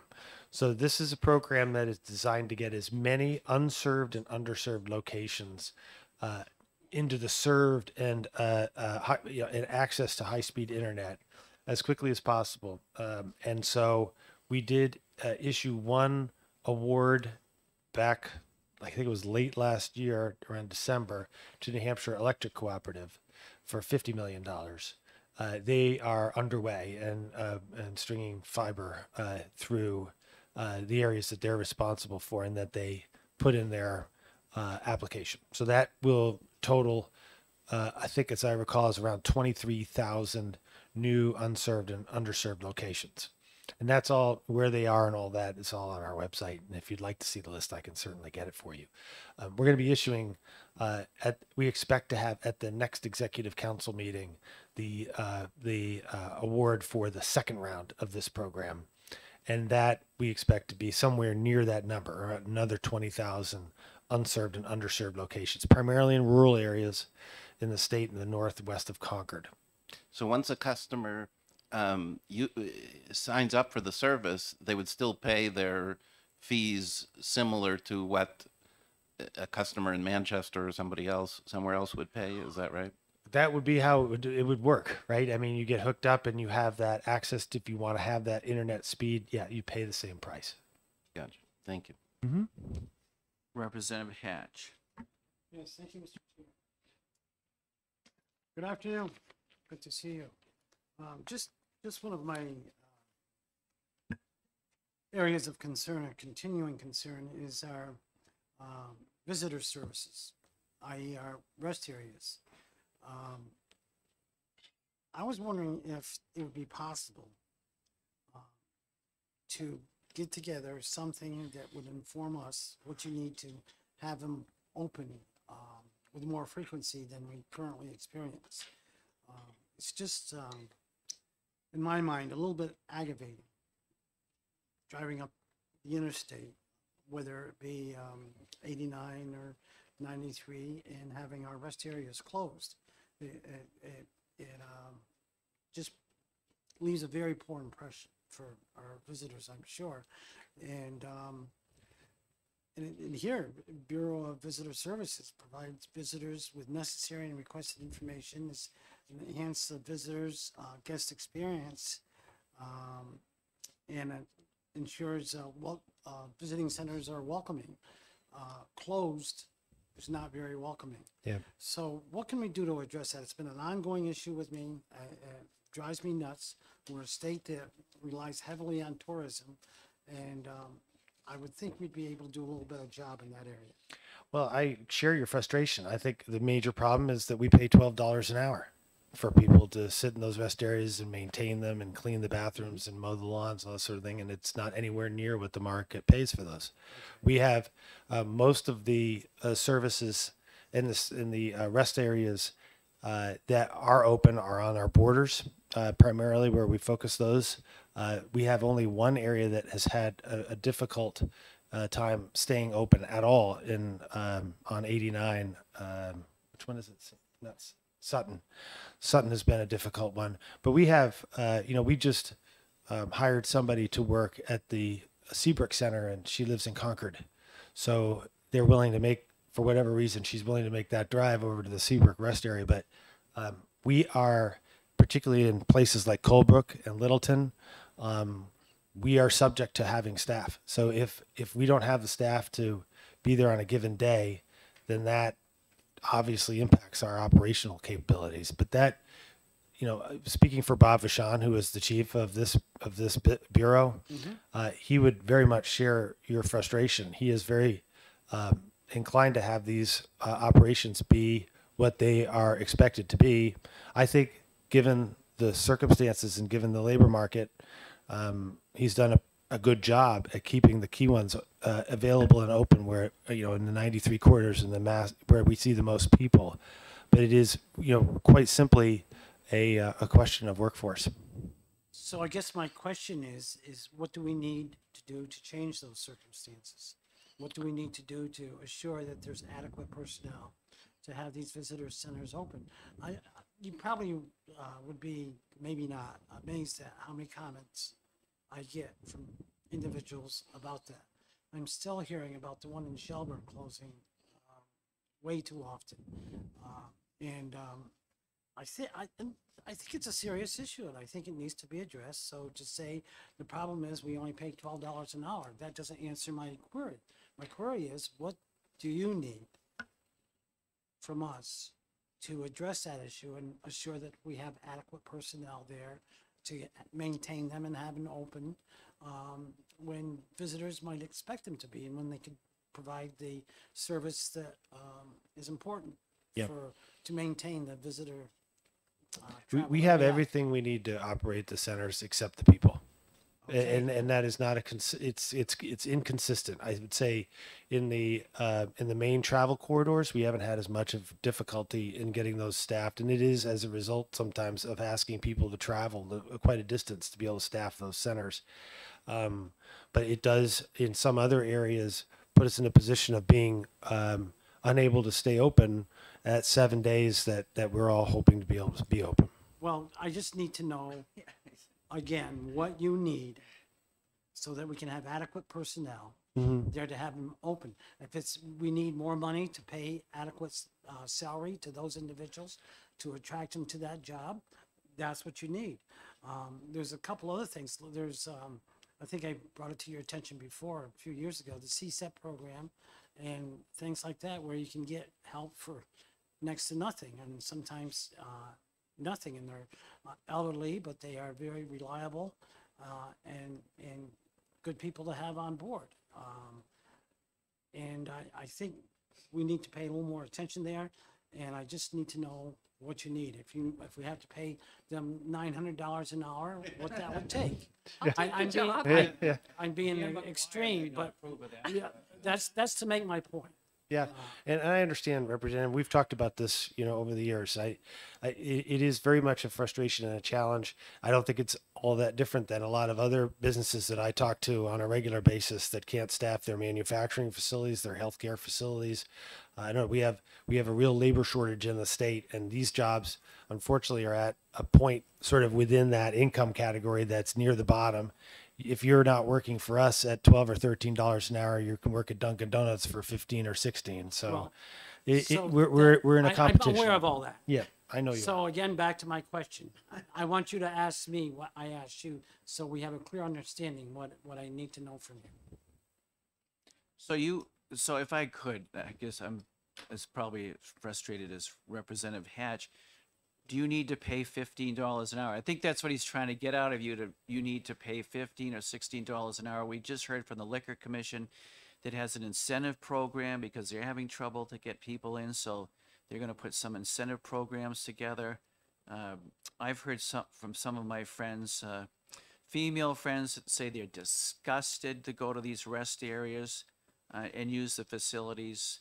And you go, and I do a lot of traveling around New England, Maine, New York, Vermont. They have beautiful rest areas, and they're staffed. So they're often staffed by private sector. So the ones in Maine, where you stop, they have people who work for Kentucky Fried Chicken or Dunkin' Donuts and those centers. And we have centers like that in Hooksett, north and southbound, and those, as you know, are well staffed. It's when you get to the facilities that are federally required, that are just a center with a fireplace and 2 bathrooms and some brochures, that this becomes a more difficult component. And there are federal regulations about what you can put in those centers. So for example, we went to the Intervale Center up in North Conway, or in Intervale, just outside of North Conway.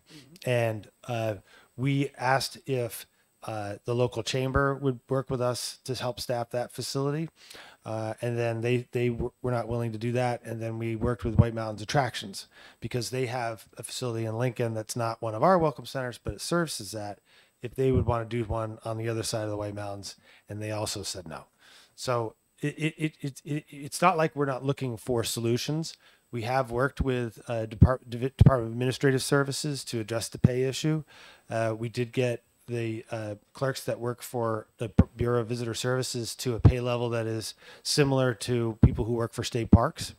So, lining up all the different categories that they have there. And that has helped to some degree, but we still have challenges in some areas of the state as it relates to these. And we have 12 of these centers. And as I've said, our goal is to keep the main transportation corridors staffed 7 days. We're there most of the time. I would say 80 to 90% we're in that category. And if we're not, it's going to be like a Tuesday. It's not going to be on a weekend. But some of the centers outside of that sometimes get a little bit more difficult. So what's the specific problem with up in Lebanon, the one just outside of Lebanon, 89? I know that I've heard from reps in that area, they're just porta potties there, and well, the porta potty thing is another whole issue, right? I mean, we contract that service with a third party who are in the same boat as we are as far as staff. So we have had situations where I've heard the same thing that you've heard about the condition of the porta potties because somebody didn't show up to work on Sunday that drives the porta potty truck, and it got left, and so you've got a whole weekend in there, and that it is not a place that you want to be. But again, we have a contract with someone who's supposed to deliver. They don't have somebody to drive the truck. They don't show up, and that's the situation we get in. Representative McGuire, followed by Representative Ebel. Thank you. So just more detail. Do the people who work in these centers, are they full-time or part-time? It's a mix. Okay. Mostly part-time. Mm-hmm. So that one, it's straight pay, right? Mm-hmm. Going from 12 to 16 or something would help. Yes. Okay. And what about a greater use of Granite State ambassadors? So we do use Granite State ambassadors in the Hooksett welcome centers. I don't know sort of the status of their use or their availability in the other centers. I would have to check on that, but we do not use Granite State ambassadors in the other centers. Yeah, and I think you And could. I think some of them have training, I should say. But, you know, the Granite State ambassadors do a training program, and our staff is trained by them, but Yes. they're just not actually giving us the individuals. Yeah, but I think you could push it a little more. I mean, I do think they take a little money from you, right, to run the things. But I think that's a possibility of getting more people, not to clean bathrooms, but to meet visitors. Right? Yeah. So, yeah, I am one myself. So.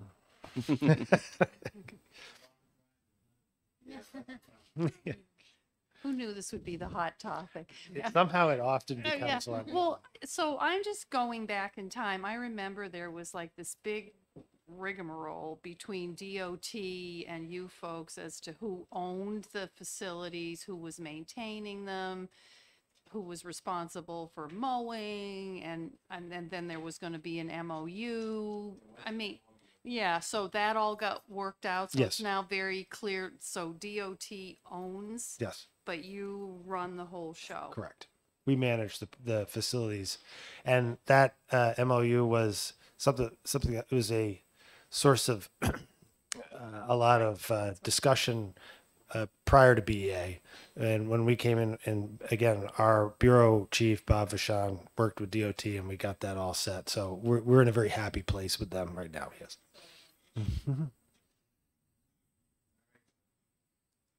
Representative Hatch? Thank you. Back to my original question, when might I expect an answer? In terms of what I need to keep the centers open, Yes. staff. I need staff. And what you need to do in terms of finances or otherwise to get that staff. Well, I don't want to just off the top of my head, but it's going to No, be more than what we're paying now. Yeah, so you could get that to us within a week Sure. or so. Sure. Thank you. All right, Commissioner, moving right along. Maybe what I might do at this point is maybe turn it over to Lori to talk about the marketing work that we do at the department and walk you through some of those components, and then I'll just come back right at the end and talk a little about kind of what we're looking at for the next 2 years, and then we can continue discussing whatever you'd like. That works. Sounds good. Well, thank you for having me today. So just a little bit more about the marketing efforts that the Division of Travel and Tourism does. So we are a staff of 9 people. We have a lot of different contractors that we work with. Granite State Ambassadors is one of them. But other contractors like an ad agency, PR firms, research firms. So it's really a multifaceted approach that we take in promoting New Hampshire as a travel destination. Our total budget is about $9.5 million. And just give you some comparison on how we are with our most competing states, because as you know now that we are back in, or we're recovering from COVID, competition is going to be fierce because people have lots of different options to go to travel. So oftentimes we compare ourselves based upon population, geographic location with the state of Maine specifically. Vermont as well, but it's a little different than what New Hampshire's characteristics are. So the state of Maine's total budget is about double of what we have to spend to market our destination. So it's very important that we do it very smartly, data-driven as we move through this, and in a variety of different tactics. We also, as the commissioner had pointed out, that we are really the marketing arm for the state. So what I guess the silver lining with the pandemic was that we really began working very closely with other state agencies in terms of the need for the tourism industry, but a variety of different sectors. So one, we've also worked with like the DMV on CDL marketing campaigns. We've worked with employment security on trying to recruit workforce because we really see today's travelers as tomorrow's talent. So it's a great PR, if you will, campaign to convince travelers that, hey, you probably would want to consider living here, working here, being part of New Hampshire's landscape.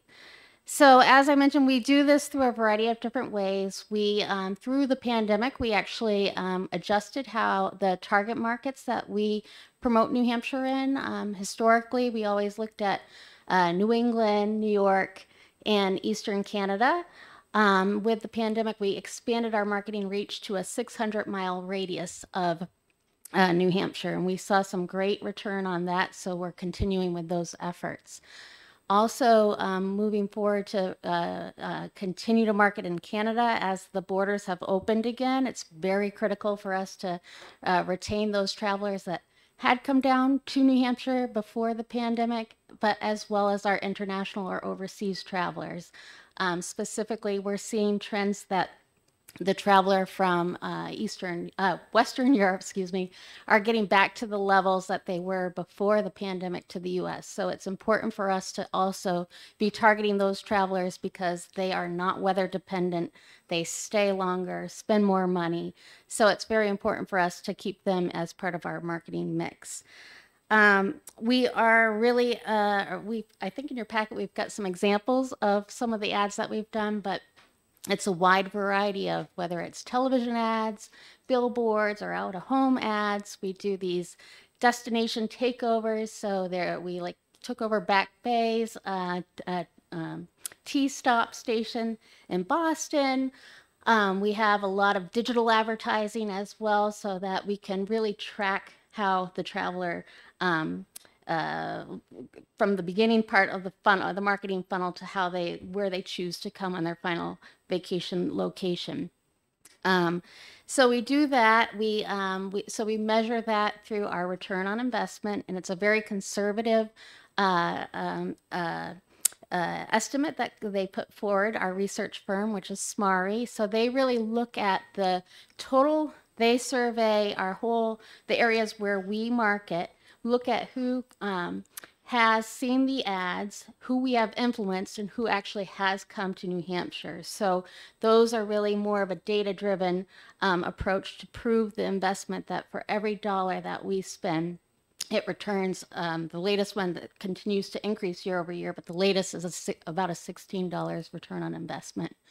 We also, as we're looking at the workforce and just the migration rate of New Hampshire, we see that continuously moving forward and increasing, which is a positive approach for the state. So that is encouraging, and we'd like to continue on that as well.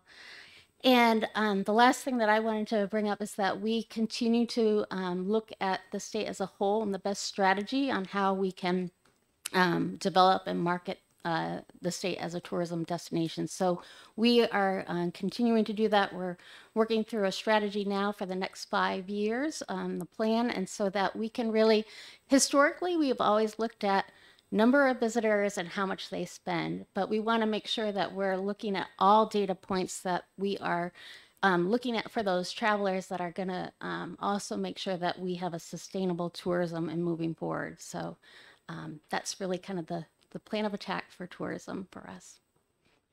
Questions? Representative from Mont Vernon.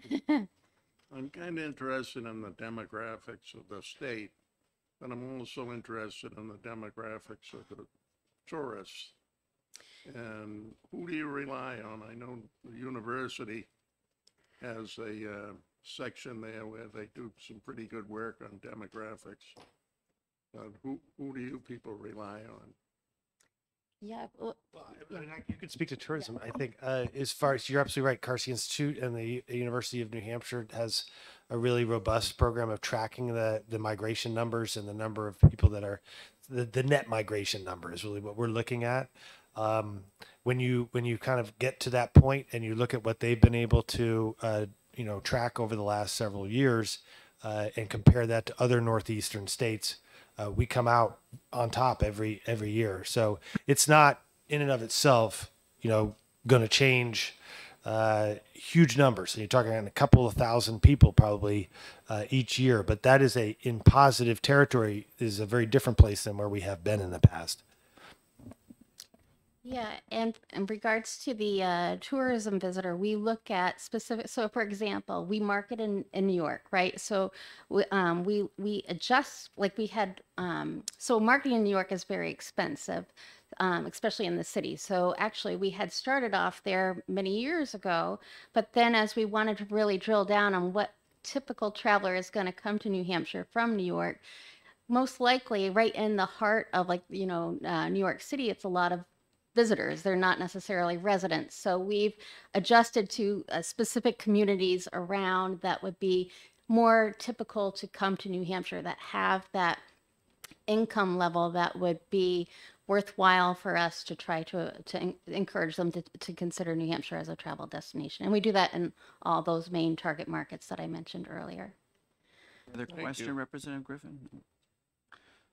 So kind of piggybacking on Representative Griffin's question, how do you determine, like, for instance, the average taxable trip spending? You obviously don't have the commissioner standing down in Nashua stopping cars periodically to see how much they spent. So how do you determine those numbers? Yeah, that's a great question. So we work with our research firm, which is Smari Insights, and they survey travelers that are from these core markets that we market to, and they use a benchmarking analysis that's based upon national data that evaluates typically what the spend would be. So we take that amount per traveler and base it upon the incremental visitors. So how many did we influence to come to New Hampshire, and that gives you that total spend.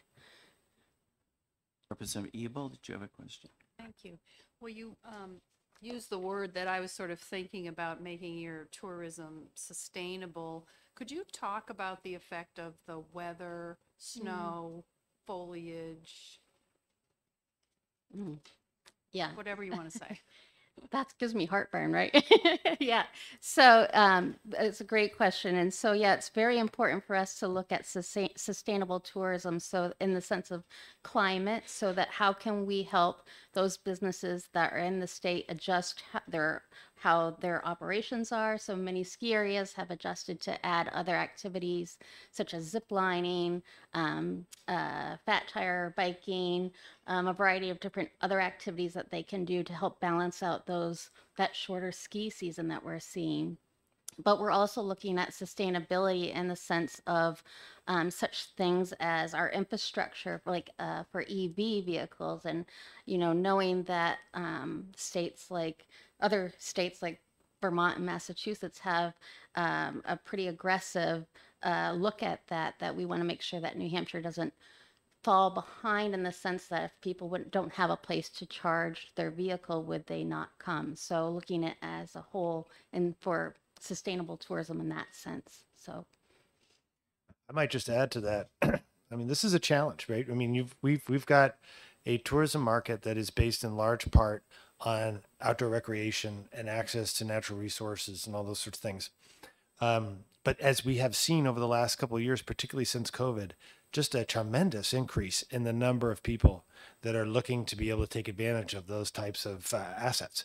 So, if you've been to Franconia Notch during the summer, the last couple of years, we worked with DNCR and state parks and DOT to address people parking literally on the side of the interstate in minivans with their kids and getting out, with logging trucks going by.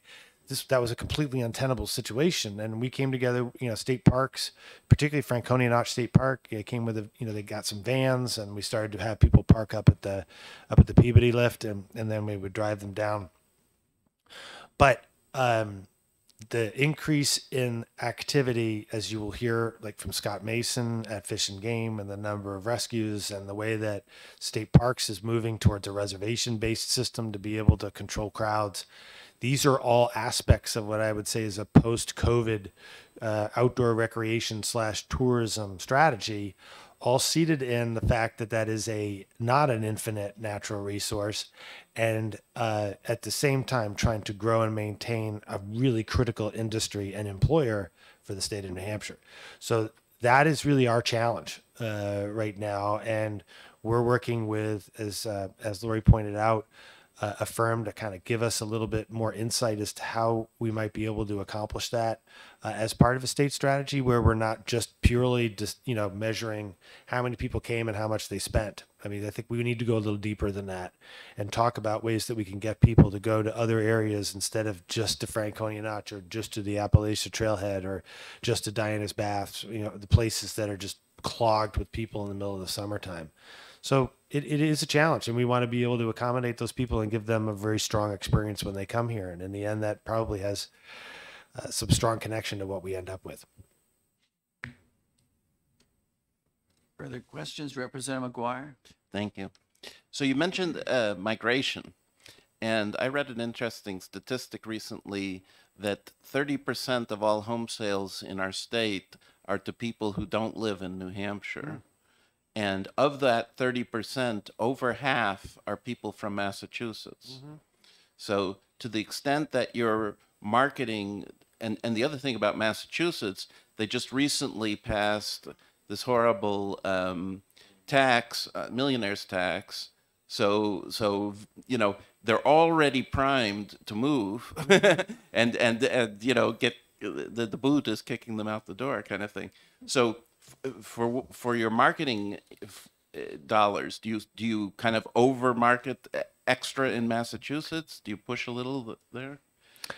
Well, I mean, you're correct, Representative, and that is got to continue to be a big part of our challenge. Airbnb, it's a good example in a lot of areas like the Mount Washington Valley and increasingly up in Littleton, Bethlehem, and those areas.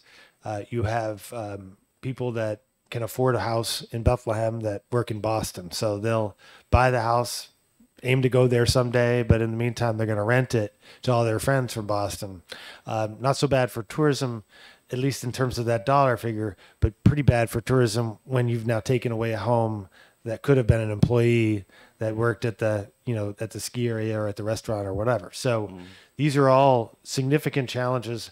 I would say that they are probably more in the side of influenced by market and by cost and by other sort of financial drivers than they are by marketing. The marketing component, I think, gets the people interested and gets them here. We've been doing that for some time. We're seeing that increase, but a lot of it is really based in the market dynamics, where as expensive as it is for people who live in the North Country, in relative comparison to where they've been in the last few years, it's extremely cheap for people that are from outside of the Boston area. So that becomes a challenge. And you're also correct. We are seeing increases of home sales, particularly in southern New Hampshire, since that millionaire's tax, or whatever we want to call it, was passed in Massachusetts. I think I saw somewhere that a house just sold on the seacoast for something like $25 million. So we're getting into the category that we've seen in a lot of other states on the housing thing. Thank you. That's a very interesting statistical situation, I guess. It is. Yeah. And the Airbnb thing, I get it, but it's sort of like what Uber did to taxis. And try as you may in a couple of different jurisdictions to try to get at that from a statutory or legal standpoint, it didn't. There wasn't any real basis for that. There was maybe increased cost here or there, but we can't say straight out like you can't Airbnb your house. I mean, we can't do that. There's probably other ways that you can get around the edges, but whether that fundamentally changes the dial, I don't know. But it's a pretty interesting question and the dynamic. Always a lot of challenges, Representative Ebel. Thanks. Well, I was just going to say, we just sold our house and I had 5 offers, like that. And everyone but one, they were looking at having just a second house in New Hampshire. And it was a family house. And I was determined that it would go to the family. So that's where it went. Yeah. But if you're not mindful of that, it just keeps sucking things out away from families, making everything worse. And we're trying to, on the other side, facilitate more affordable housing, workforce housing, make investments in those categories. But, the market itself is taking away a lot of, what was there to start with. So unquestionably the biggest challenge, in my view, the biggest challenge to the economy is housing, and that's, I think, good examples of why that is. It's not all zoning, no, man. Representative McGuire. Well, along this discussion, I'm on the planning board for my town.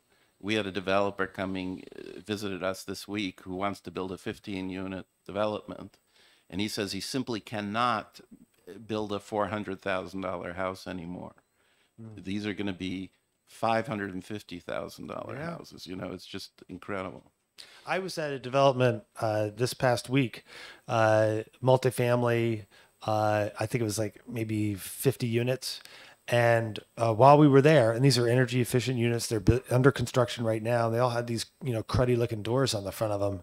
It's because the doors haven't been available, and they ordered them. I think he said like 15 months ago. And while we were there, the truck actually pulled in with the doors, and everybody was super excited about the. But I mean, it's an interesting conversation because what it does, the whole business of development has completely changed as a result of supply chain challenges, labor force challenges, all these costs that we've been talking about.